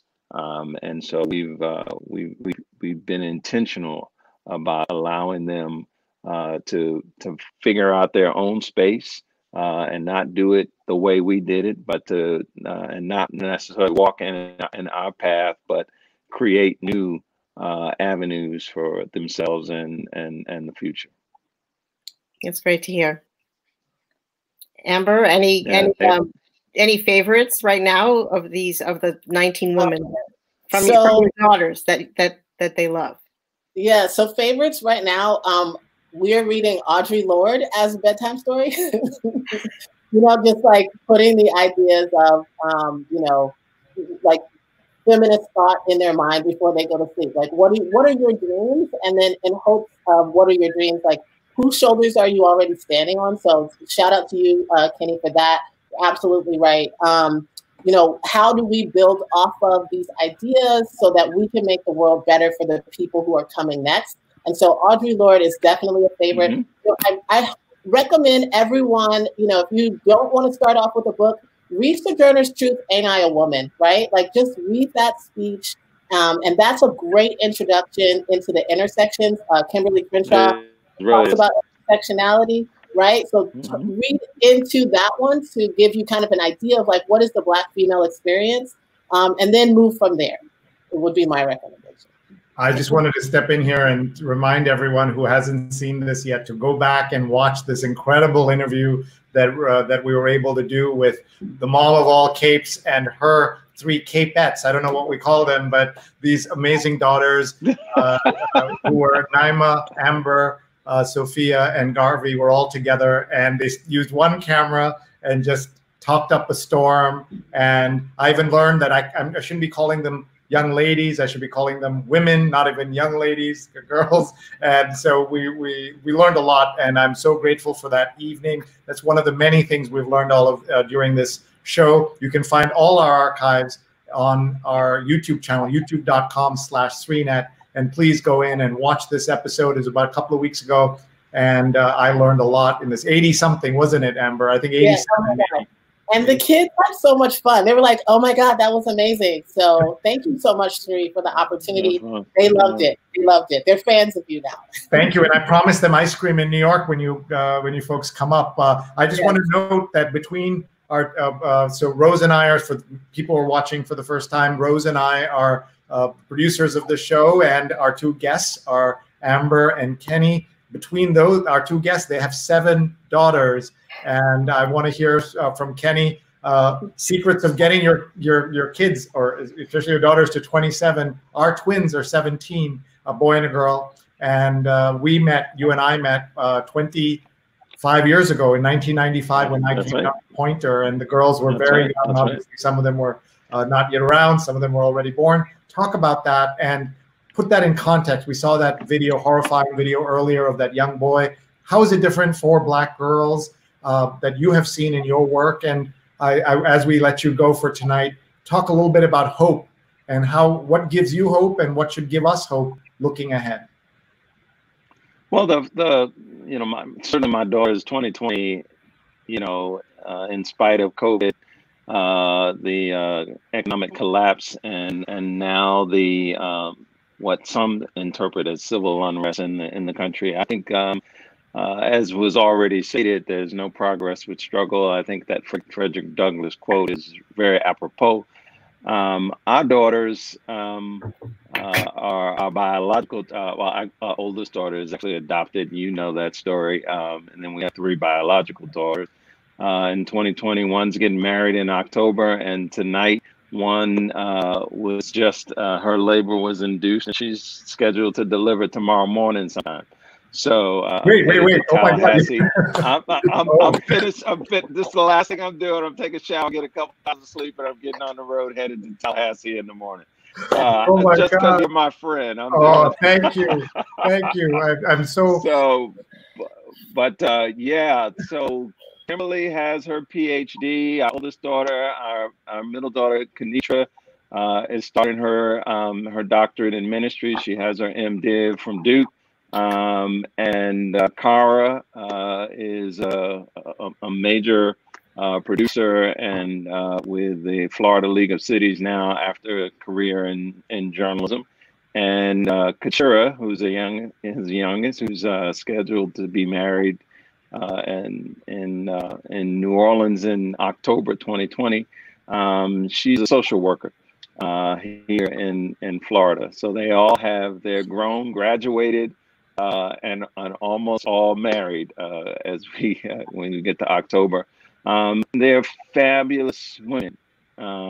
They're strong. They're independent. And that's been a challenge for some of their husbands because we've as I said, we've inspired them to blaze their own trail, and build off the foundation that their mom and I have been privileged to offer them. I see promise for the future. You know, we have a youth program, Men and Women in the Making, that we have 55 boys and 37 girls in right now, and we've been doing youth outreach for 37 years. And in the resiliency of young people when they have an identity that is embedded with hope, and they understand that the things that they will accomplish will come from hard work, and love will lead to justice, and they are committed to justice work in every aspect, and they have a relationship with the Creator, so they have a sense of positive identity, and they know that their work is to make the world better. And that's what we've always continued to instill in them. And we actually do that with every young person that we have the privilege of interacting with. And we do that same work from within our community efforts. And so our children have been raised to be leaders and not followers. And I think that's the spirit that we have to nurture in our children. And there's unfortunately so many of the young people that we work with in the community, to be very honest, upon first engagement are hopeless, because no one has ever taken the time to authenticate and validate their potential. And once you've done that, possibilities are boundless. So I'm hopeful. I've spent time every day. I go to the Hill where our young protesters are gathering here. And I had a conversation with another friend of ours tonight who's moved here. I don't know if you remember Clayton Sizemore, but he used to be at CNN in New York. Yeah. And we were out doing our rally tonight. And he said to me, he said, Kenny, this work we have to do, we have to step back and not be out front, and let them shape this new path.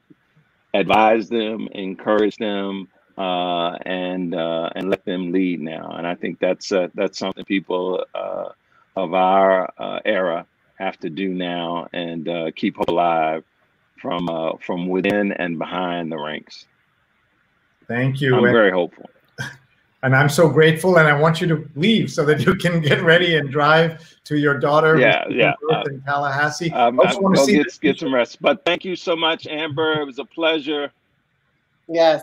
The shirt says, "Not my son." This is our program. Not another son of the city will die to senseless violence. That's been the thematic thrust of the effort. Yeah. Thank you. And on the back is stronger together. Right there. You're really, I just want to say you're really a model, and your grandkids are so lucky to have you, as well as your daughters. It's really, really inspiring to hear you speak about how you raised them. Thank you. Thank you, Kenny, and I'll let you go. Thank you very much. Right. Congratulations. And you'll come back in a few. You'll come back in a few months. Show us your baby in a photograph, okay? Well, I have to go document the continued evolution of the birth. So, all right, take care. Bye now. Thank you very much. For folks who don't know, Kenny is a wonderful photographer. He used to teach photography at the at Poynter Institute, and big thanks to Stephen Kaplan, our friend, who brought him into our show today. Mom of all capes, we got to let you go. Be with your family. It's a Saturday. Let her say something. She's going to be on the New York Times having a conversation with Tara Pope. Oh, yes. So I hope that everyone can join. I will be having another wonderful conversation with the wonderful Tara Parker Pope. We will be discussing how to raise a socially conscious, anti-racist child. So we'll be open for questions. So essentially an extension of our conversation, Sri. So like, bring your questions, bring, the things that are pressing on your heart that you'd like to know. Hopefully I can find an answer for that, or at least point you in the direction of where to go. But that is Wednesday, the 24th at 8 p.m. Eastern Standard Time. And they can find that, where can they find it? They can find that on the New York Times live events page. Nice. Yes. Don't forget us now that you're hitting the big time, huh? Sri, are you kidding me? Say hi. Never. Say hi Thank to you the so women. much, Amber. Great to see you. Say hi to your girls for us. I definitely will. Thank you all. Little woman. Congratulations. Thank you. Thank you. And everybody, please follow at Mom of All Capes and at Irby Man. So Rose, I'm going to let you get a little break. We're going to bring Vandana on, and she's going to, and I want you to come back at the end of the show as we'll talk tomorrow. Thanks so much.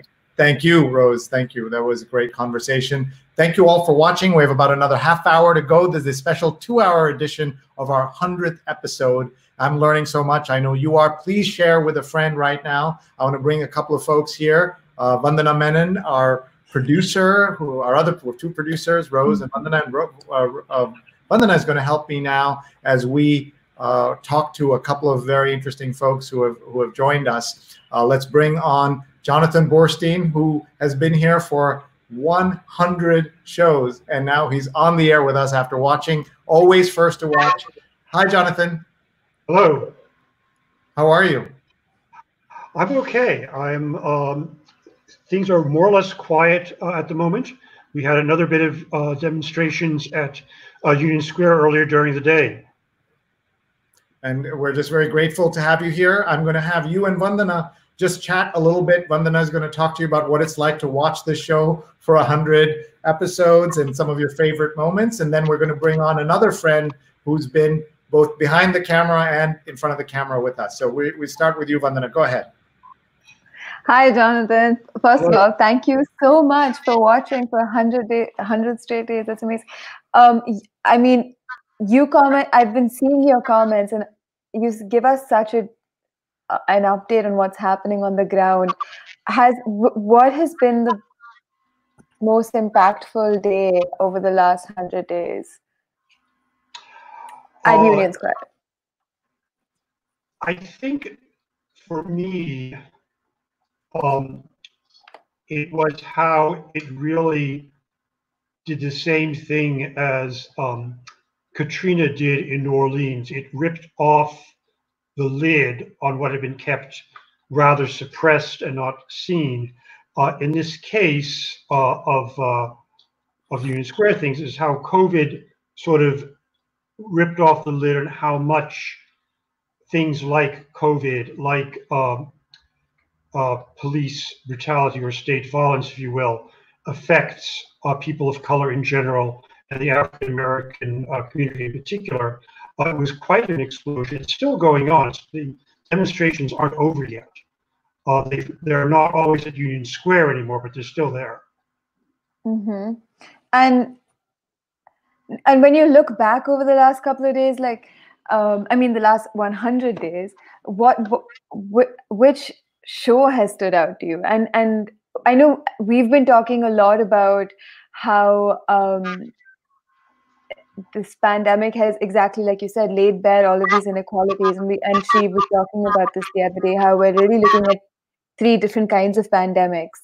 We're looking at 3 different kinds of crises. We're looking at a pandemic, the protests that are happening over police brutality, and an economic crisis. We've tried to speak to that in our show. What has stood? Which episode has stood out to you? It's I feel in a very strange way that I get more information and better information off of the COVID call than I necessarily get off of the regular newscasts, because in here there is more context, there is in some cases more depth or detail. Some of the details are quirky, which are fun. Some of them are quite telling. I'm not sure there's a true one or two standout moments. For me, it has been more of an overall sense of people getting together, trying to talk to one another, find out what is going on, analyze it, see what they can do. I think I've said to Sri once, perhaps no comment, it gives shape to my days, also something to look forward to for those reasons. I have one last question. What this show has been, it's helped kind of anchor my days, because I've had such unstructured days while I've been in quarantine. What has this show meant to you as someone who's been watching for 100 days? Yeah. As I said, it's an anchor. It's a way of connecting with other people who are interested in the topic on a more serious level than just a news headline. It is also, as someone who is also making certain that I'm still connecting with people. I am by nature an introvert, so it's important to remember to get out of the house and talk to people, except I'm sheltering in place. I'm a senior citizen, rather like Sapphire's. Yes, I'd like to go out and join a demonstration, but not a good idea when you're in your 7th decade. So it has that sort of meaning to me. I sometimes refer to it as Sri's coffee clutch, because it has that degree of friendliness and intimacy, and so something to look forward to. Thank you for sharing. Yeah. So I just wanted to come in here and just first show show Jonathan's Twitter handle. It's 1003, Jonathan 1003. I presume that's your zip code, isn't it? Yes, it is. It is the Union Square zip code, oddly enough. Of course it is. And tell us, well, a writer, urban ecologist, and a flaneur. Well, no. Urban ecology reflects my interest in how cities develop, for good or for bad. And to be fair, in some cases, it's kind of neither. One of my hot interests right now really came out of some other groups of protesters against gentrification, which has unfairly targeted minority groups. And the question that I had was there really an analogy with what was happening there with, say, state violence and things of that nature through a system known as forensic architecture? I, in fact, took a course in it. The short answer is yes. Will it be a longer answer? When I can go out and do some more research, there may be. But the way it is targeted destroys not only, in many cases, a viable minority neighborhood, but it also upsets the overall ecology of the environment. If you go back to Jane Jacobs, where she discusses multi-use versus single-use neighborhoods, the more multivalent, or the more uses a neighborhood has, the more vibrant it has. But multi-use neighborhoods also tend to be middle class, lower middle class, working class. And the third description, the third word you used to describe it. A fine 19th century term, which is having a little bit of a moment right now, oddly enough. There's even a book, How to Flaneur, not written by me, I should add. A flaneur is essentially a kind of a person who does mindful or deliberate wanderings. It's sort of serendipity with a purpose. You're sort of letting things happen, but you're also looking for what is happening. So I sometimes refer to it as a boulevardier having an existential crisis. The existential crisis is you're defined by what you find. Okay, well, Jonathan, thank you so much for your being here and being such a great supportive voice. We know on days where we may have no viewers, we'll have one viewer for sure. And people That are was only the first show. yeah. If our first show, you might have been our only person watching. And we have look at Christine saying, admire Jonathan's loyalty, 100 shows, and Jonathan's artwork. Mark is asking about. But Jonathan, stick around. We're going to bring another guest on in just a second, and we're just so grateful to you, Jonathan. Thank you for being here. Thank you. Before we bring on our guest, I want to show everyone a fun way that we developed to have folks send in their greetings. And we're using a tool called Flipgrid to do that. And here's a greeting from someone who has made this show possible in ways that even Vandana may not quite know yet. So we're going to show this to her and to everybody. This is a greeting from the founder of StreamYard, the service that makes this possible. Here we go. Hey Shri, Gage from StreamYard here. I just wanted to congratulate you on episode 100. It's been so amazing seeing you go live every single day and bringing people together during these uncertain times. You've had so many amazing guests, and I can't wait to be on that guest list in the future. And that's pretty cool. So let's do some more of these. Let's look at a couple of more of these. And so he's the founder of StreamYard, folks. So it's nice to have him here. Hey, Shri, I just wanted to say hello. This is Tim McDonald from Tampa, Florida. So great to have you on the Business of Speaking show with me earlier today, a very special day where you're celebrating your 100th episode. It's just been an amazing 3+ months of watching you every day share and have amazing guests, and to see those guest lists just grow and grow and grow with amazing people that you're having coming on your show. So congrats on 100 episodes. Hopefully we don't need to keep it going too long, but I know you will be there if we do. That was nice. Okay, let's see who else is here. This is Paula from... It's Paula from Big Green Pen. I just want to congratulate you on your 100th episode, and thank you for bringing us all together. I'm trying to think of a favorite moment, but there are quite a few. Definitely Sapphire's appearance and the time we spent recently talking about Nick Kristof and Cheryl Wooden and their observations and the First Amendment. And I know this sounds a little cheesy, but the fact that we built such a great community is as important as the phenomenal guests. I'm grateful to have had a small part behind the scenes once in a while, and grateful to have seen how much work you put into this and into making it a consistent opportunity for people to be together. So congrats again on your 100th episode. Thank you. That's Paula. She's awesome. Let's see who else is watching. Oh, we saw this already. That was Mark. Mark was our first person to send it in. Hi, this is Renee, and I want to say congratulations to Sri Srinivasan and Rose Horowitz and Vandana Menon for 100 shows of COVID. May this too shall pass. Thank you for keeping me sane and optimistic and happy. We love you. Actually, Shri, I wanted to ask you, which has been your favorite moment? Oh, wow. That's tough.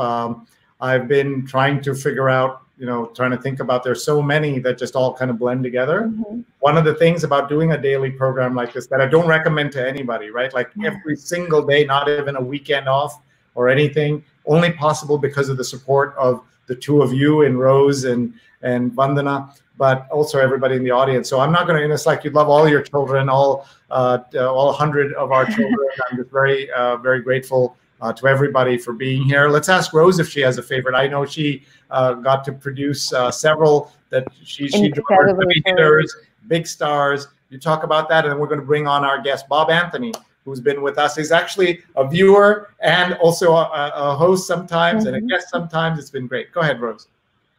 Well, one of my favorite shows was we did a Connecticut under COVID. And that was like, sometimes people tweet us or text us, hey, can you have me on? And this was like, I just started from scratch and found people in the community who were leaders. and this was before the death of the murder of George Floyd. So like 2 weeks before that, and we did a show about how COVID-19 is disproportionately affecting minorities and the underserved in Connecticut, but as a reflection of what's going on in the country. So I was proud that we did that. And I guess, of course, I'm especially pleased to get Sapphire on the show. Mm-hmm. And she was just so eloquent and powerful. And I know her a little bit prior to that. So, but she just, was incredible. And of course, having Rupa and Kelly Hoey, and a shout out to my family and my husband who helped do a children's book authors show, which was really a lot of fun. Yeah, that was one of our best shows. We just laughed and laughed for. We had 4 awesome authors, and a big shout out to your husband, Alan, for being with us as well. He was great. So let's bring on Bob Anthony, have him say hi to us and share some of his thoughts. Bob was on our 3rd show, and then he's come back multiple times because he and Vandana have hosted with me a very popular segment called News You Missed. And the reason we started that was because Bob Anthony told me about some news I missed. Hi, Bob. Hey, Shri. Always good to Hey, Vandana. Hi, Roy. Hi. Thank you for being here. Bob is one of my, I was going to say older, more seasoned friends in New York, right, Bob? We go back a long way. He is a Columbia man like me, but he went to Columbia undergrad. I went to and studied and taught at Columbia Journalism School, but we know each other for 20 plus years. He's a former president of the New York Society of Professional Journalists chapter known as the Deadline Club. He's also president of the New York Association of Black Journalists. But more importantly, he's a tech writer, and he is a veteran tech writer who has 1.2 million followers on Pinterest. So everyone should, if you're on Pinterest, you want to follow him, but also on Twitter, everywhere, he's at New York Bob. Very easy to find. Bob, what did you think of today? I know you were watching at least some parts of it. I'm just impressed, first of all, that you managed to get through the 100 days. That's just incredible, Shri. I really appreciate the community you brought together here and the interesting guests. I always get the inside track on something, like the gentleman from the Parks department that you had on the other day. When you talked about his whole SHIT moment, when he found out about Amy Cooper in the park, you don't get that reading the paper. You have to talk to the person. And that was just eye-opening. So that I appreciated that little bit of inside look. But 100 days, just astounding. And you don't know this because we haven't talked about the role you played in us switching. When we started, we were a conference call, an audio conference call for the first 3 episodes. And on the audio show, you decided to turn on your camera because we're using a tool called Uber Conference that has a camera. And you started showing us tech tips and tools that we all should buy to help us survive the pandemic, the lockdown day 3. And I said, this needs to be a video show. And that's why we switched, starting that following day, we moved to video. And here we are, 100 days of shows. So thank you, Bob. Just one of the many ways you've left an impression on me. I want to ask you, Bob, about your work as a writer. And but we also want to talk about your father, because he was in the transit system here. And you have rightly told us many times to look for the news about the transit workers, and also give you a chance to give him a shout out on Father's Day weekend as we go into that. I appreciate that, Shri. You just made me reach into the drawer for this thing. It looks like a plain old wrench, but what it is a reverse key for the old subway trains. It doesn't work on the ones they run now, except for the R32s, which they're about to retire. So I keep this around as a reminder of my father's work to, keep 3 black boys alive. I guess my mother too, and it's and just to keep the family together. So this is my little reminder here. So what is it again? It's a kind of key. It looks like a plain old wrench. In order to get one of the old subway trains to go into reverse, you have to put this into the console and give it a hard yank, which is on purpose because you don't want to reverse a subway train by mistake. So it's a reverser key is what it is. It's very heavy, and I found it the other day, and I just keep it handy. But after 100 days of this show, you've made me get a little nostalgic. So I started reaching for some of my ancient tech, like this. This is my old Sharp Zorus, 1997 edition, I guess. And I actually covered the Consumer Electronics Show. If I can figure out which way to roll, I'll never figure it out. I actually covered the Consumer Electronics Show with this thing. So this is a 1997 Sharp Zorus, and it's still working. And still working. That's amazing. You made me remember my 1985 Radio Shack Tandy, which is what I used at the old Milwaukee Sentinel. All of this kind of technology is coming into. I mean, technology is what's making it possible to catch these videos out in the street, to change the news, and to keep the conversation going. That's just some examples of how we did it in the old days. Thank you, Bob. Look, Apollo says reverser key is cool. He says, and that's nice. I want to give Rose and Vandana also opportunity to jump in anytime, ladies, as we're talking here to Bob. There's so many news items we missed. Bob, have you had a chance to think of some of the things that we should have, if we were doing a news you missed? What would you want us to know? That's a good question. I haven't caught up in the last few hours.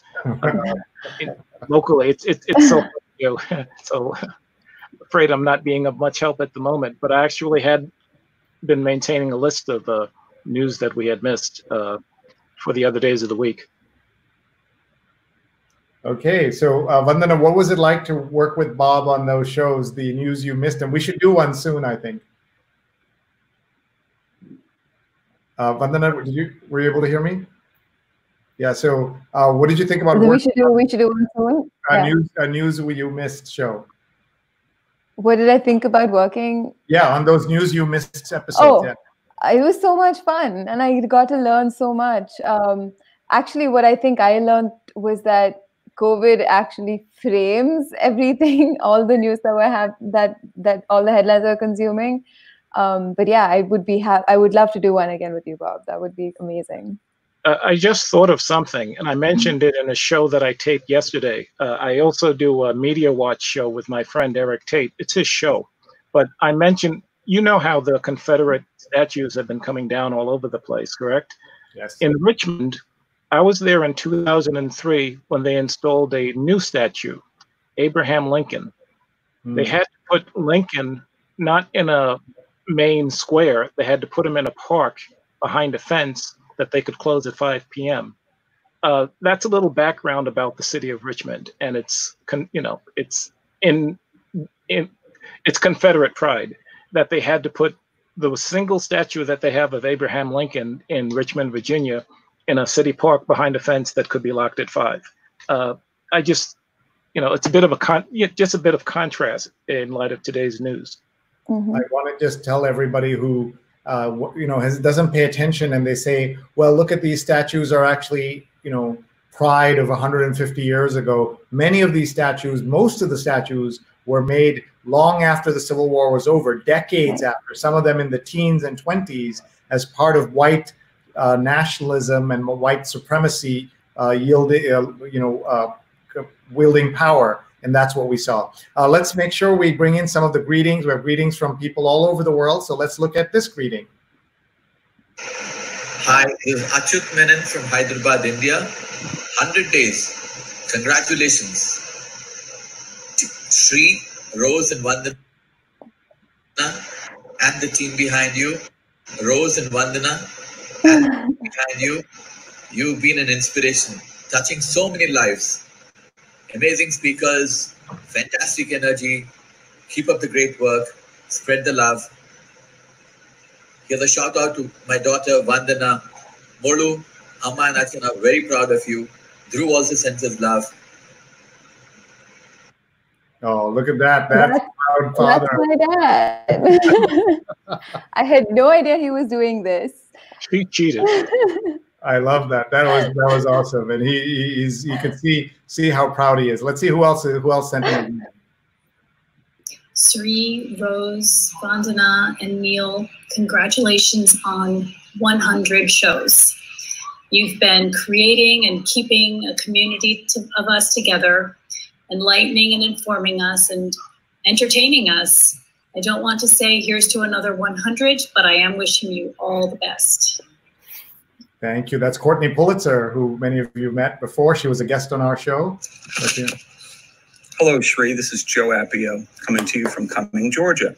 This is in Forsyth County, Georgia, which is about 30 miles north of Atlanta, very close to Alpharetta and Roswell, Georgia. That's my dog Brownie in the background. It's a beautiful night here. And Sri, I just have to say that you've been a lifeline. You've been fantastic during all of this. You've also been able to secure network talent on your show every night. I know it's you and your producers and your family that have been incredibly supportive, but I have to say this is unreal. What you've pulled off with limited resources is unheard of. You've really maybe changed the way that we're going to be looking at broadcast. You really are revolutionary. So hats off to you, my friend. Keep up the good work, and let's unify this country. Thank you. That's Joe Appio, everybody. Was that amazing? We already saw Renee's. Let's see. Hey, Sri, congratulations on your 100th episode. So exciting. I'm Dr. Marina Kurian, and you have been so kind as to invite me to some of the shows, and I've been super appreciative. I've learned, people have learned. I think it's been such an important and crucial part of our pandemic experience to be able to get great information and a reliable source. And certainly your background in journalism certainly does that. And the beauty of your background and interest in tech is that this has been made super easy by you and your team. And I want to thank all of them. And as many of your viewers know, we're also going to be doing She's on Call. It is Father's Day, so happy Father's Day in advance to all of you guys. And we look forward to seeing you on Sunday as well. Thank you. And that is Dr. Marina Kurian. We're very proud of our spin-off show, aren't we? Rose and Vandana are producing that show. We'll show everyone the card from it. That is every Sunday. And this is the show that was last week. People can go back and watch it at She's on Call. Go ahead, Rose. Tell us about the show and tell us about the name of the show as well. Okay. Well, I just spoke to Marina and Sujana today, a few hours ago, talking about the show. So the show. Well, we were looking for a name. We had some ideas like Woman Doctors Talking, What's Up, Doc? And I kind of threw it out to my family. More of us are here at this time. I have 4 kids, and two are home from college. My daughter is a speech pathologist. She's been around, and we all kind of kicked it around after dinner. And my husband, who's a writer, a comedy writer, and children's book author, came up and said She's on Call, and we were all searching. We searched on GoDaddy to see if it was available, and we saw it was available, and it was available on all platforms. And the idea of the She's on Call is that all doctors are on call, but she's on call, and as Marina and Sujana have told us, many, not only their family expect them to be on call all the time as women and as women doctors, but people they don't know. They they'll go to a concert and the bass player said to Marina, "Well, can you look at my back?" So that's the idea, and we want to create a community where people can call in with questions like on your show, and we're this weekend we're having Dr. Lee Lun, who's a resident, and she wrote a piece in the Washington Post about the danger of rubber bullets. And we're also going to have Dr. Hernandez on, and I think she's an anesthesiologist, and she's going to talk about what she does and how important that has been during COVID-19. So when people say to you, what did you do during COVID-19? You'll say you made a daily show, and then you'll say you made from scratch a weekly show for doctors, by doctors, for the audience of the world. And you should be very proud, both Vandana and Rose. And this is all. I want to go to our tech expert here, Bob Anthony at New York. Bob, the technology that makes this all possible is pretty amazing. As you look at your career and what you've covered, what does that say about where we are and where this could go, that we could host this on a very cheap platform and tell and bring together a planet? I mean, I'm very hopeful, because I remember what it took to do something like this, you know, before the turn of the century, as we say. You had to make arrangements with the phone company. You had to have the right video hookup. The audio was just a bitch to get right. I'm impressed at what people do with simple cell phones and tablets. I had to remind myself of the name of the young lady who shot the George Floyd video, Darnella Frazier. So how many times have you tried to teach students to keep the video steady? She's not the least bit trained in journalism, video, but she kept video steady, and we caught the entire, you know, incident in a way that you look at a citizen video and you see so many shaky videos, but she caught it right. So that's what's coming. People are just getting good at it. That's very exciting. I remember, Bob, I had a Radio Shack, you know, Tandy, I guess it was. And when I wanted to transmit a story to the paper I was working for, it would take we lived in LA at the time. My husband and I would go to lunch and come back, and it was still going. And you mean this one, bro? Yes. Okay. That was it. And we were living in LA, and I was freelancing for a New York paper.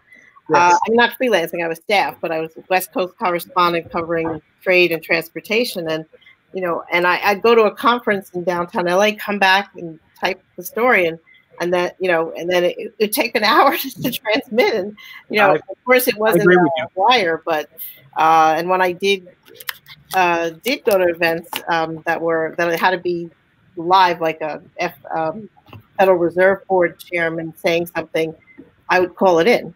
You know, so, and here we are, you know, look how around the world we're all on one platform.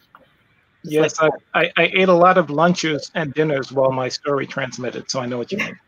We used to call it, I'm just going to school the young one here in Rose. I mean, sorry, in Vandana. Rose is also very young, but tell Vandana that we used to call it the worldwide wait. And we would, you'd have a magazine with you, and you'd read, and then you'd read something, you'd hit next, and then you'd read something here, and then it would change, and then you'd look over there, finish reading, and then come back. That was the second screen. Your first screen was a book or a magazine or a newspaper. That was how you got things done. Otherwise, if you just waited on the screen, you'd be just waiting like this to render. It was really something else. We have a couple more videos we want to show, including from a show that I will never forget. And I want to say this to everybody. You know, a lot of television shows and others have kind of pivoted now to covering African-American issues and bringing on African-American guests. And one of the problems of American television is that they bring on, Bob, as you know, as an observer of media and a journalist yourselves, they bring on African-Americans to talk about so-called African-American issues, right? Like that's when they have them. You don't see African-Americans often just talking about everyday things. And we're very proud that, you know, we didn't have Bob Anthony on our show, episode number 3, to just chat about what it's like to be African-American. We had him on to talk about technology. And we did that work for so many weeks and weeks and weeks that when the time came, when the world was on fire in America, we earned the right to have a show where we talked about being American with great African-American speakers, such as Sonny Slaughter and Keisha Center and Adam Server. That was a night I'd never forget. I cried through a lot of that show and I learned so much. But We also had Sapphire, the great poet, who's been mentioned so many times on the show today. She's new to Twitter, folks. Everyone, please follow her. That can be one thing we do. Everyone can just go to Twitter, and I'm going to show everyone her Twitter handle so that you can follow her. She is so awesome, and she left such an impact. It's her movie, her book, Push, that became the movie Precious that won the Oscar and everything. She only has 49 followers, folks. She's just getting started. You can follow her right now. Be 50, 51. The 25th anniversary of Push is coming. So there's going to be a big push around all of that. So you're going to see her take off online as more people know she's online. She's got a trilogy coming up. That's right. So, and she's been on this show. She's been on my WBAI show. She's just an awesome speaker. And you can see she's in lockdown. She's got the mask on, and she was just terrific. So everybody, please follow her if you're on Twitter.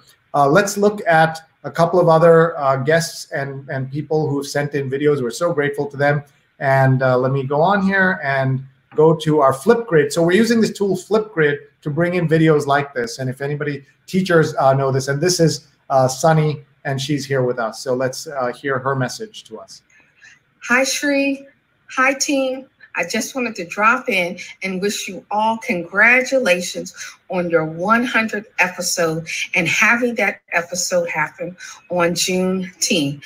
Thank you for recognizing the importance of Black lives, how they matter, why they matter, and why we must keep pressing on for the change that we seek. Shri, you have been amplifying the message, the voices, and those who are making a difference. I just want to take this time to say personally to you, from me, thank you for all that you have done to make a difference in my life. Sending love, blessings, and great cheers on the 100th episode. Take care. She was just awesome. I want to say you all remember that episode and how great she was. And Bob, one of the things she said is, don't ask your Black friend, what can you do now? Ask yourself, what have you been doing?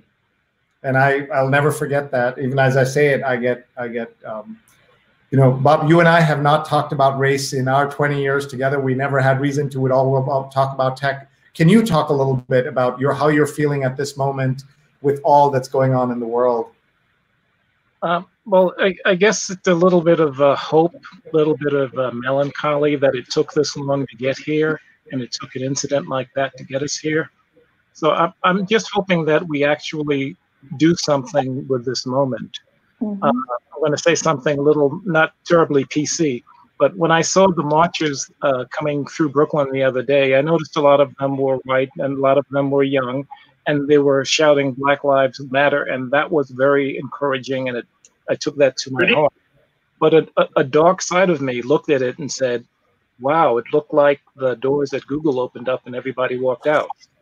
And because you still have companies like that, like Facebook in high tech, in which the African American percentage of workers is in the single digits. So I'm hoping that this is real. I'm hoping that change will come of it. People will actually vote. People will actually do the census. And you know, I'm very hopeful, but I'm old enough to be a little jaded, I guess. Thank you, Bob, for being here. Thank you for being a friend and for helping me in so many ways. And now you're helping us through this. We have several more videos we need to show. Thank you all for sticking through now the second. We're going into our third hour here. Let's look at some of these videos. They've all been so kind to share them. And here is Rahadian. Good evening, everyone, from Center Reach, Long Island, New York, about 60 miles east of New York City. My name is Rahadian Sastorodayo, and I'd like to say congratulations to Sri and to all of his team on 100 days of this very valuable daily show. I have to say that I learn a lot whenever I'm able to attend. And I also say that this show and the interviews give me a lot of hope for the future at a time where it seems that, you know, things are dire. We're still in the middle of this pandemic. But I think that as long as we, you know, stay on course and do our best to keep ourselves, our loved ones, and each other safe, that we'll get on the other side of this. So I'm very appreciative, and thank you very much. Have a great night, everyone. That was Radyan, who has been commenting so much on our posts. Congrats! Congrats on 100 episodes! That is so amazing. We have enjoyed so many of these episodes with incredible information and even better conversation. Thank you so much for everything you guys do. Can't wait to see the next 100, right? Yeah. That's my cousin, Pratna, my sister. I'm so grateful to her out in LA with her wonderful son, Cyrus. And she's a filmmaker. And here's Hello, Dal. Shri. Good afternoon to you and everyone listening in, the entire community. I want to first say happy Juneteenth to everyone and happy Father's Day to you and your entire community of fathers. I also wanted to say that I love you, and one of the things I admire most about you is that you're an open connector. You're willing to share your information and your knowledge with everyone, and that makes me really happy. I'm really happy about it. I want to say congratulations to you and your entire team on this achievement of 100 consecutive shows. And I don't know how many more you have, but I don't want to see it stop. I don't expect you guys to continue every single day after COVID-19, after we reopen, but I hope you would do it at least once a week moving forward. I would appreciate it, and I think the entire community would. We really enjoy listening to you and seeing these shows. Oh, that's awesome. So not to give Vandana and Rose a heart attack, but every time they hear 100 shows or keep going every day, I know they die a little bit inside. My husband says I'm on the phone all the time. I said, well, that's my job. Vandana, I hope you get freed from this, from this, and that you don't have to do another 100 episodes. I wanted to just say, speaking to what Bob said earlier, there's this great Zora Neale Hurston quote. There are some years that ask a question and there are some years that answer. And I've been thinking about whether 2020 is the year that's asking the question or whether it's been answering it. And I think this year has been answering a lot of open questions. I think for the first time, everyone is kind of on the same page, hopefully. Yeah. Oh, no, absolutely. That's really something that we're thinking about. You know, Bob has known me for a long time. The others are newer in my life, but I would say I never quote Vladimir Lenin, but he said something that I'll never forget. I learned on one of these episodes where the quote is that there are decades when nothing happens, and there are weeks when decades happen. And this has felt like there have been decades every day. You can't look at the newspaper. Like, you know, the headline, every one of these headlines would have been like 6 columns across on some days if there wasn't so much other stuff happening all at the same time. And that's where we are. Let's look at some more of these videos. By the way, look at how Daryl understood the system so well. He was able to put in his handle and put a link to his Twitter. That's pretty cool, isn't it? So this is new technology and then knowing what to do with new technology. And you saw Daryl there. And here's Iman. Hi, Sri. This is Iman Ali. I'm at Iman MSW. I am recording this from the Loop. You can't really see it, but the Chicago River is in the background. Congrats on everything. Looking forward to the next 100, or not. We don't want to stay in quarantine for this much longer. But thanks for everything you do. Thanks for everything you've taught me. And I'm honored to call you a mentor and a friend. Oh, that's so nice. And so Iman was watching. She's with JAMA, you know, the Journal of the American Medical Association, and she was watching our show yesterday, which was like a life highlight, right? To have the chief scientist of the WHO and her title is Director of Pandemic Response. Yeah. at the and the first ever chief scientist. The very first, and a woman. Yeah. Yeah. And we are very proud of earning that. And Bob, you know from their journalism, and as does Rose, you earn your interviews, right? You don't just walk in and be able to do it. If you're with a big brand, of course you can, but we had no brand, we had nothing. And then we earned it along the way. People at the WHO watching our shows and then saying, okay, we'll come on. You know, that takes energy, takes time, takes an audience to keep us going. And you all did that for us. So thank you. Please go and watch episode 99. Hey, Sri. From my compact, though thriving South Philly herb garden, congrats on your wonderful show. Thanks for being there for us and providing what has been a real lifeline. I'm not the one who came up with that, but I definitely have felt that to be the case too about your amazing show. That's Steve Taylor, who's on our team and does amazing journalism and social and digital media. Steve DeReeve, everybody, please follow him. He's terrific. I am amazed at what Sri has accomplished. 100 shows every single day during this completely unexpected lockdown, at least unexpected for most of us. I've learned firsthand from people on the ground in Italy and Asia and throughout the world. I've heard from different perspectives. Most importantly, we've got a community here that is so valuable. I've met people that I hope I'm going to stay in touch with long after we forget this whole period, which who knows when that'll be. At any rate, Sri, thank you so much for putting so much energy into this and bringing us all together and making this whole strange situation just a bit better for us all. I'd love to know how you do it every day, but thank you. We do it because of these wonderful producers, the audience, the sponsors, all of them make it possible, my family. And Doug Levy, everyone, follow at SF Doug. He has a daily newsletter, 3 headlines that you have to know about coronavirus. And within 2 or 3 weeks of the virus, he had already written a book on how to communicate during the virus. So SF Doug and at DougLevy.com. Ask him for it, Doug at DougLevy.com. Hey, Sri and the whole team, I want to say congratulations on 100 shows. I certainly haven't watched even close to that many, but I am awed by everything I see and awed by just how much you produce, and all of it is really good. And the thing I want to ask you guys is, now that you're 100 shows deep, you've talked to so many people, you've explored some major issues right now from so many angles. What is the thing you've learned most about America by having all these conversations? And what, if anything, gives you hope? Wow. All right, here's to 100 more, or maybe this will end and you won't need to do them. That's Bill Carbone, a friend. And also, I'll tell you a little bit about our collaboration. But Rose, do you want to tell us? And Bob also, I'd love to hear all three of you that answer, not just from the show, but what have you learned about America and what gives you hope?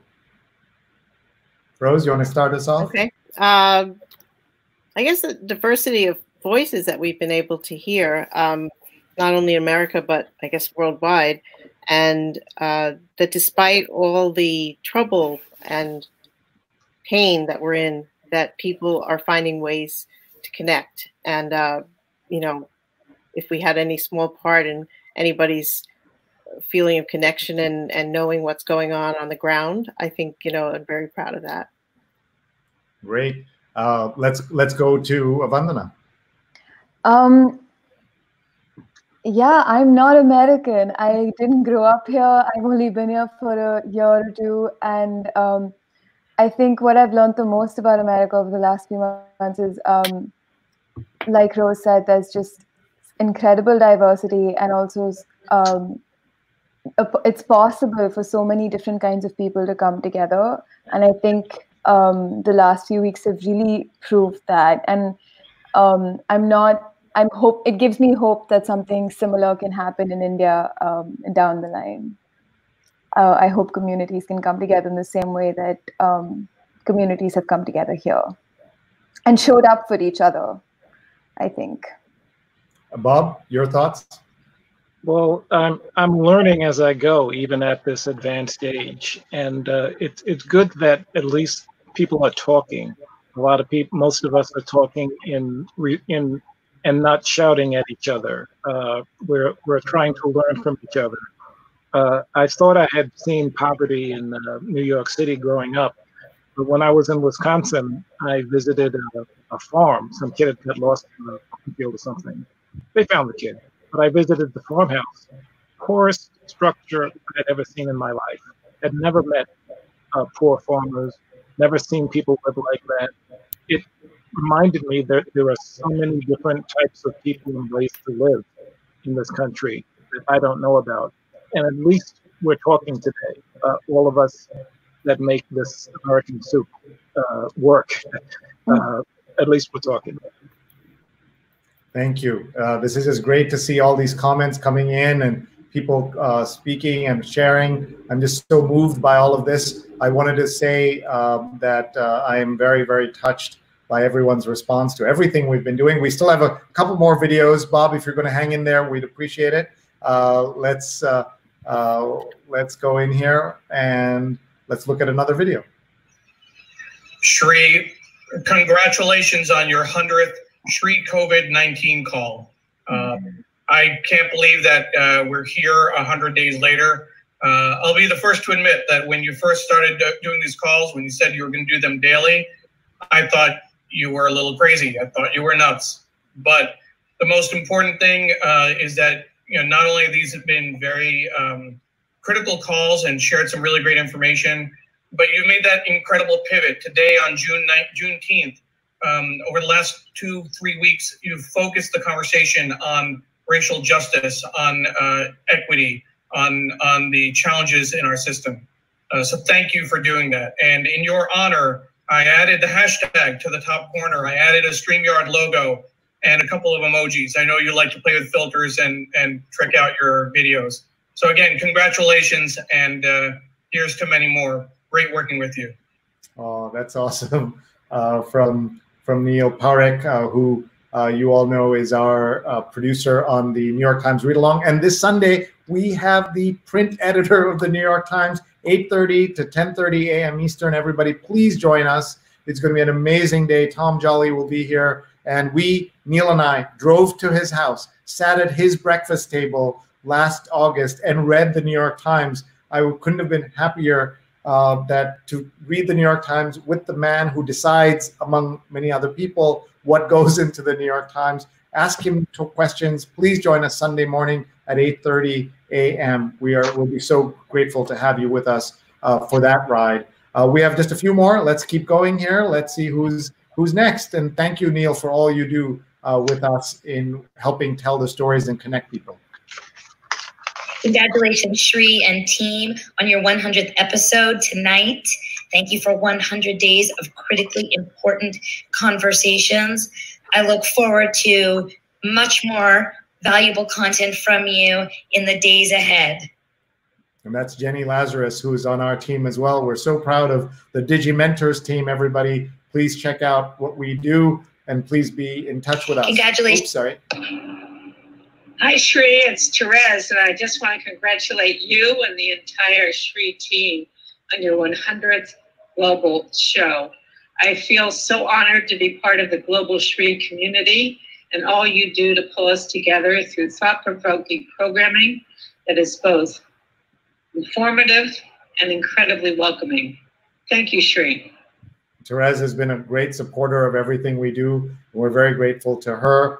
And she brought us the Justice Aid guests tonight. Hi, Sri, and to all your viewers around the world. I'm Lori, and I'll be watching tonight from Rhode Island. I was thrilled to be guest on your show number 97 earlier this week. It was definitely a highlight of a lifetime.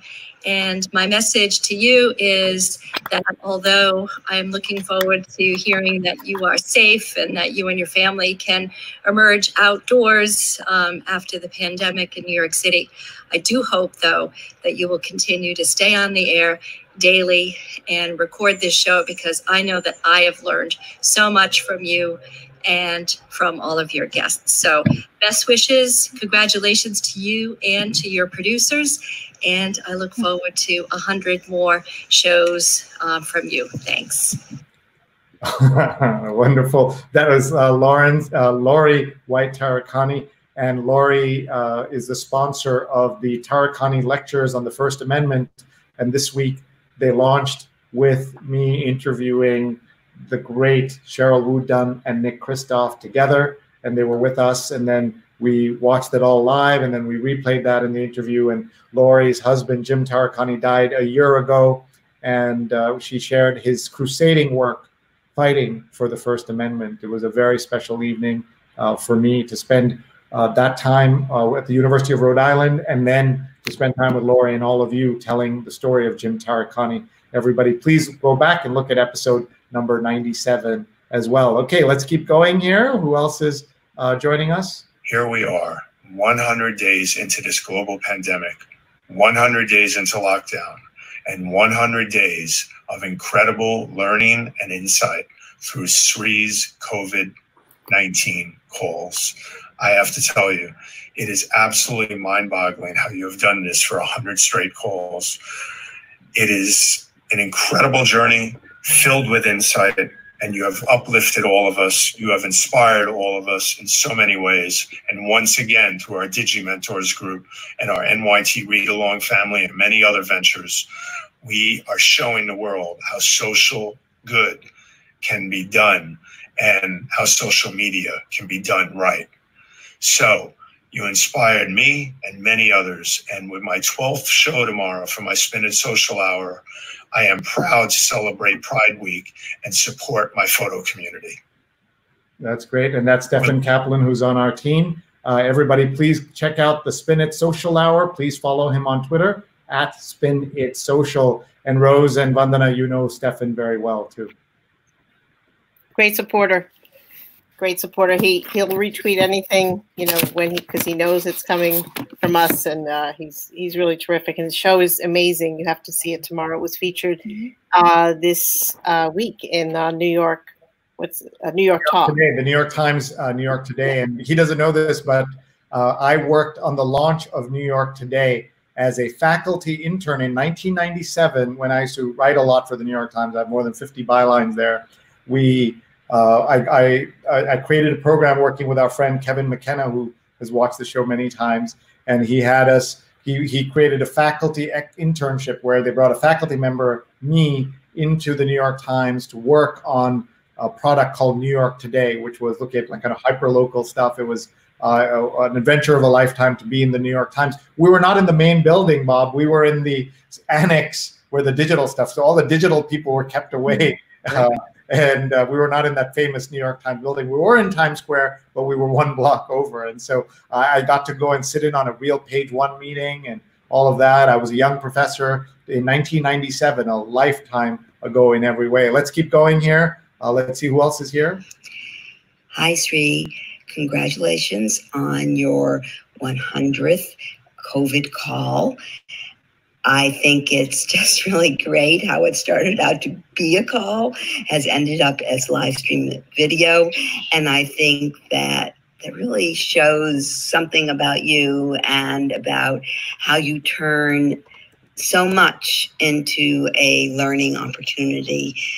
COVID call has been a really terrific learning experience, and you've had great guests, and I love the response. And I don't want COVID to keep going. Oh, I'm sorry. Somebody should have said something. Sorry, I was not showing the video. Sorry, folks. Let me go back. Congratulations. This is Linda Bernstein on our team. Sorry about that. I think it's just really great how it started out to be a call, has ended up as live stream video. And I think that really shows something about you and about how you turn so much into a learning opportunity. COVID call has been a really terrific learning experience, and you've had great guests, and I love the response. And I don't want COVID to keep going, but I want you to keep going at everything you do, and thank you so much. And that's Linda Bernstein at WordWhacker. She's one of our dear colleagues who helped make our stories possible, and she's just done such an amazing job with us. She is executive produced Social Media Weekend, which we had to pivot from an in-person event to an online event in 10 days, and she had the faith that we could do it, and we did, and we delivered a fantastic conference. according to other people, not just me. Here are all the people who turned in their videos today. I'm so grateful. Keep sending them in, folks. We would love to showcase them. Just go to flipgrid.com/3show, flipgrid.com/3show. And with that, we're now 2.5 hours into this. This is an epic day. I am just going to say to Vandana and to Bob, we'll come back to Rose in just a second, just to thank you for everything. Bob, I'll give you a chance to give us your final thoughts. Well, thanks again, Sri, for making me part of this this community that you've developed here. It's been incredible. But like I keep telling you, I feel like the fan who walked into the locker room full of all-stars. You've connected me with so many other interesting people. But in this era where journalism is so important, I've promised myself to do something over the weekend.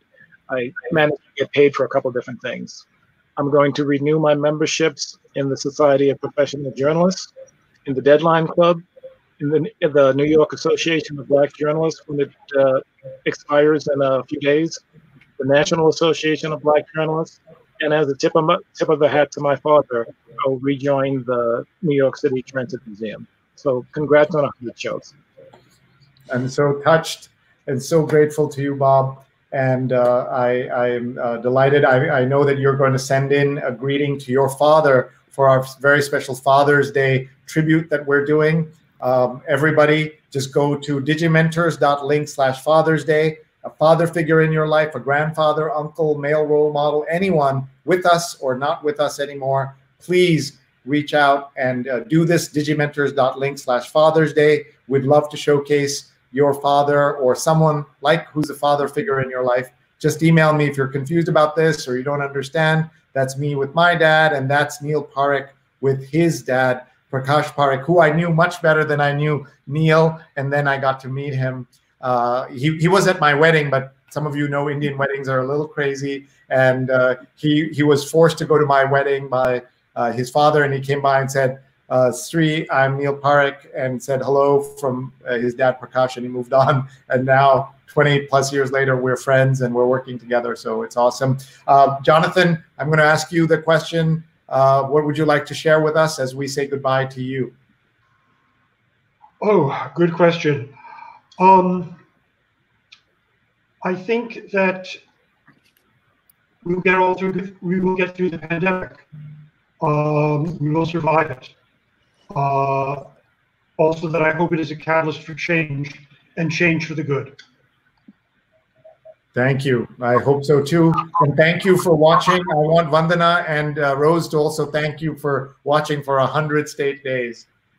Yeah, absolutely. Thank you so much for being there, even on days when I wasn't there for a few days. I took 2 days off. So thank you. Thank you, Jonathan. Your comments are always really wonderful, and the depth of your watching and learning and being part of this is really tremendous. So thank you so much. And I'm happy Jonathan got his moment in the sun. He's been so supportive. It's great to have him in front of the camera so we can see who he is and the cool person that he is. Urban, I love the hat. Ecologist? Urban ecology, did you say? Yeah, urban ecologist. Yeah. Just plain interesting. Yeah, and also he and I have a date to go to the Nutella Cafe in Union Square. We hope it's still there after it all opens up, but I can't wait to go. And I've not had Nutella for 3 months. That means I have withdrawal symptoms, and I might eat the whole cafe if I'm not careful. So, Jonathan, you'll have to keep me away from too much Nutella when we do that. Thank you, sir, for being here, and thank you, Bob. I'll let you both go, or you can stay if you'd like to. You know, we have to read the name. We have to say their names, Bob, if you'd like to stay, and Jonathan also. We'll love to have you do that with us in just a minute. Before we go, we're going to read the names, as we've been asked to say by Professor Kimberly Crenshaw, who was a guest on my WBAI show. Bob was on my very first WBAI show. I was very honored that he was there. Vandana, final thought before we go to reading their names? I just can't believe we're here at 100 days. Thank you to everyone for watching. Thank you, Sri, for doing this every single day. And it's been incredible to meet and learn from so many amazing people. And I hope we get to keep doing this.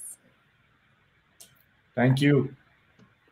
Just so touched by everybody's appreciation tonight and their interest in the show and the momentum I think we've been able to build by really doing the work of finding great guests and great content. And Sri, thank you for bringing us on this ride. I've met so many great people from so many different places and different walks of life, and many women to follow, of course. And I just thank everybody and hope you keep watching us, whatever whatever direction we go. We've been changing and pivoting, so thank you. Thank you. And Rose's hashtag women to follow. Everybody follow that and nominate women to follow for her to write about and to take to the next level. So please do. And now we're going to do, which is something that has been very meaningful, not just to me, but to everyone who's watched. We're going to say their names, and I'm going to enlist each of our folks to join me as we say their names. So I just saw something walk around on the floor here, and so I turned around. But let's go now and ask everybody to join us. And I'm going to first show you this incredible cover of Time magazine. And what you're seeing there is Titus Kaffir's painting that was done. We're just going to watch it for just 1 second.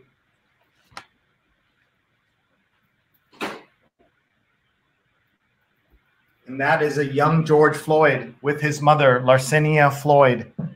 And he was very young at the time, as you can see. And then he would die 2 years to the day almost since she died, and then was buried next to her. And we're now going to say their names. And I'm going to ask Bob Anthony to start us off. Read about 4 or 5 names, as comfortable as you are, and then we'll ask Jonathan, and then Vandana, and then Rose. Thank you, Sri. Trayvon Martin, Yvette Smith, Eric Garner, Michael Brown, Laquan McDonald.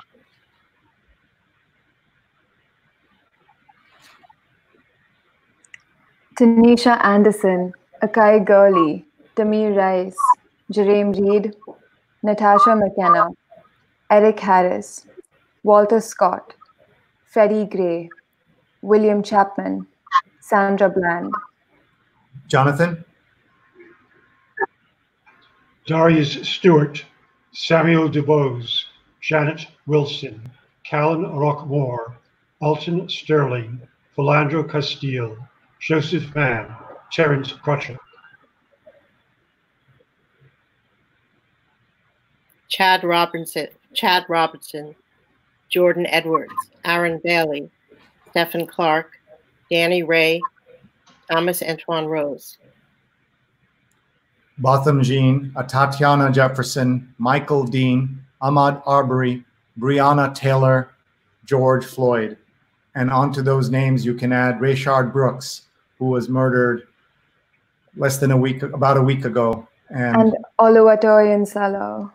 And so many other names that keep going back in history. I want to read you another name that Rehadian said to us. Bob, tell us the importance of us reading these names and saying those names and saying, why are people doing that now?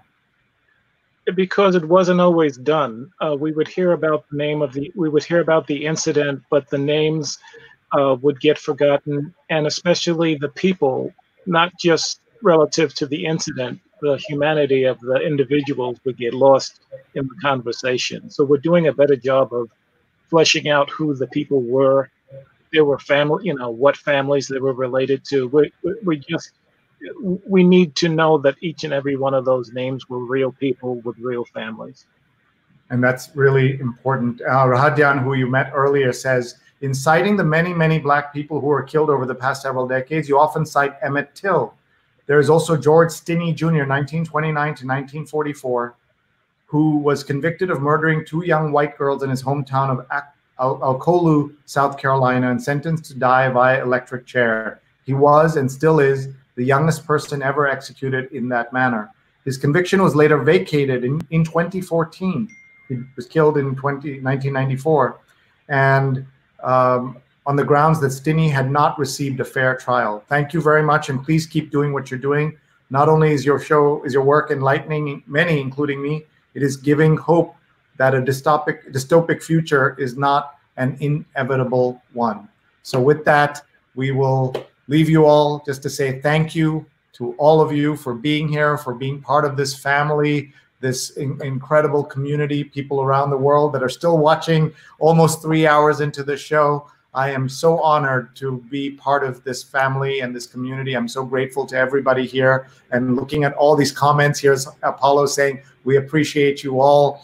And here is Mark saying, you folks are amazing. Glad to call 5 of you as friends of mine. Thank you, Mark. And so many comments still coming in. And Amber's still here. She was our guest and she's still here. This is so important. We must know their names and we have to read their stories. We have to remember these people. Gives dimensions to their characters, which also gets murdered to justify the cops' injustice.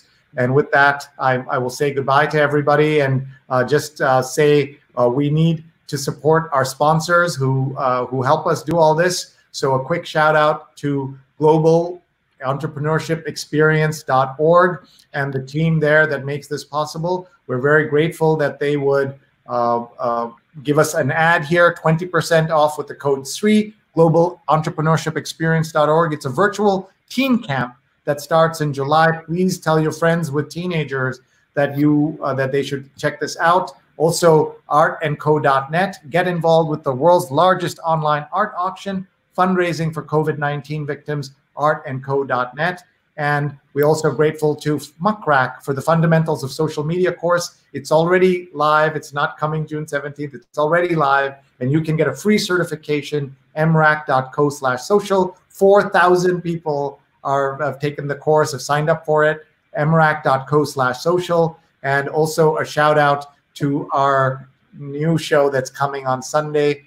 This is actually not the new episode. The new episode is right here. And it is called She's on Call with Dr. Sujana and Dr. Marina. And our guests are Dr. Nadia Hernandez and Dr. Lulu. Thank you so much, everybody, for watching. We are so grateful to everyone. Thank you. Thank you. Please email me if you have any comments, questions, suggestions, speakers. We have a fabulous guest tomorrow. We're going to be joined by Jacqueline Dolly, who will be here 9 p.m. Saturday. It's already almost Saturday morning here now, but we're very grateful to everyone who's still here, who still stuck it out and watched. And Steve says he's proud to be part of this family. Radyan sends his love. And he says, I think he broke a record tonight, 2 hours and 45 minutes. Thank you so much, everyone. Rest well tonight. And Makran Boot has been very supportive, and we appreciate it. He's giving a shout out to the historical Great Hudson River Revival Virtual Festival and Father's Day weekend full of music and stories. Everybody check that out. That sounds great. And we will leave you all by just saying thank you to everyone for being here. Bye-bye, everybody. Thank you so much. Everybody wave. Thank you.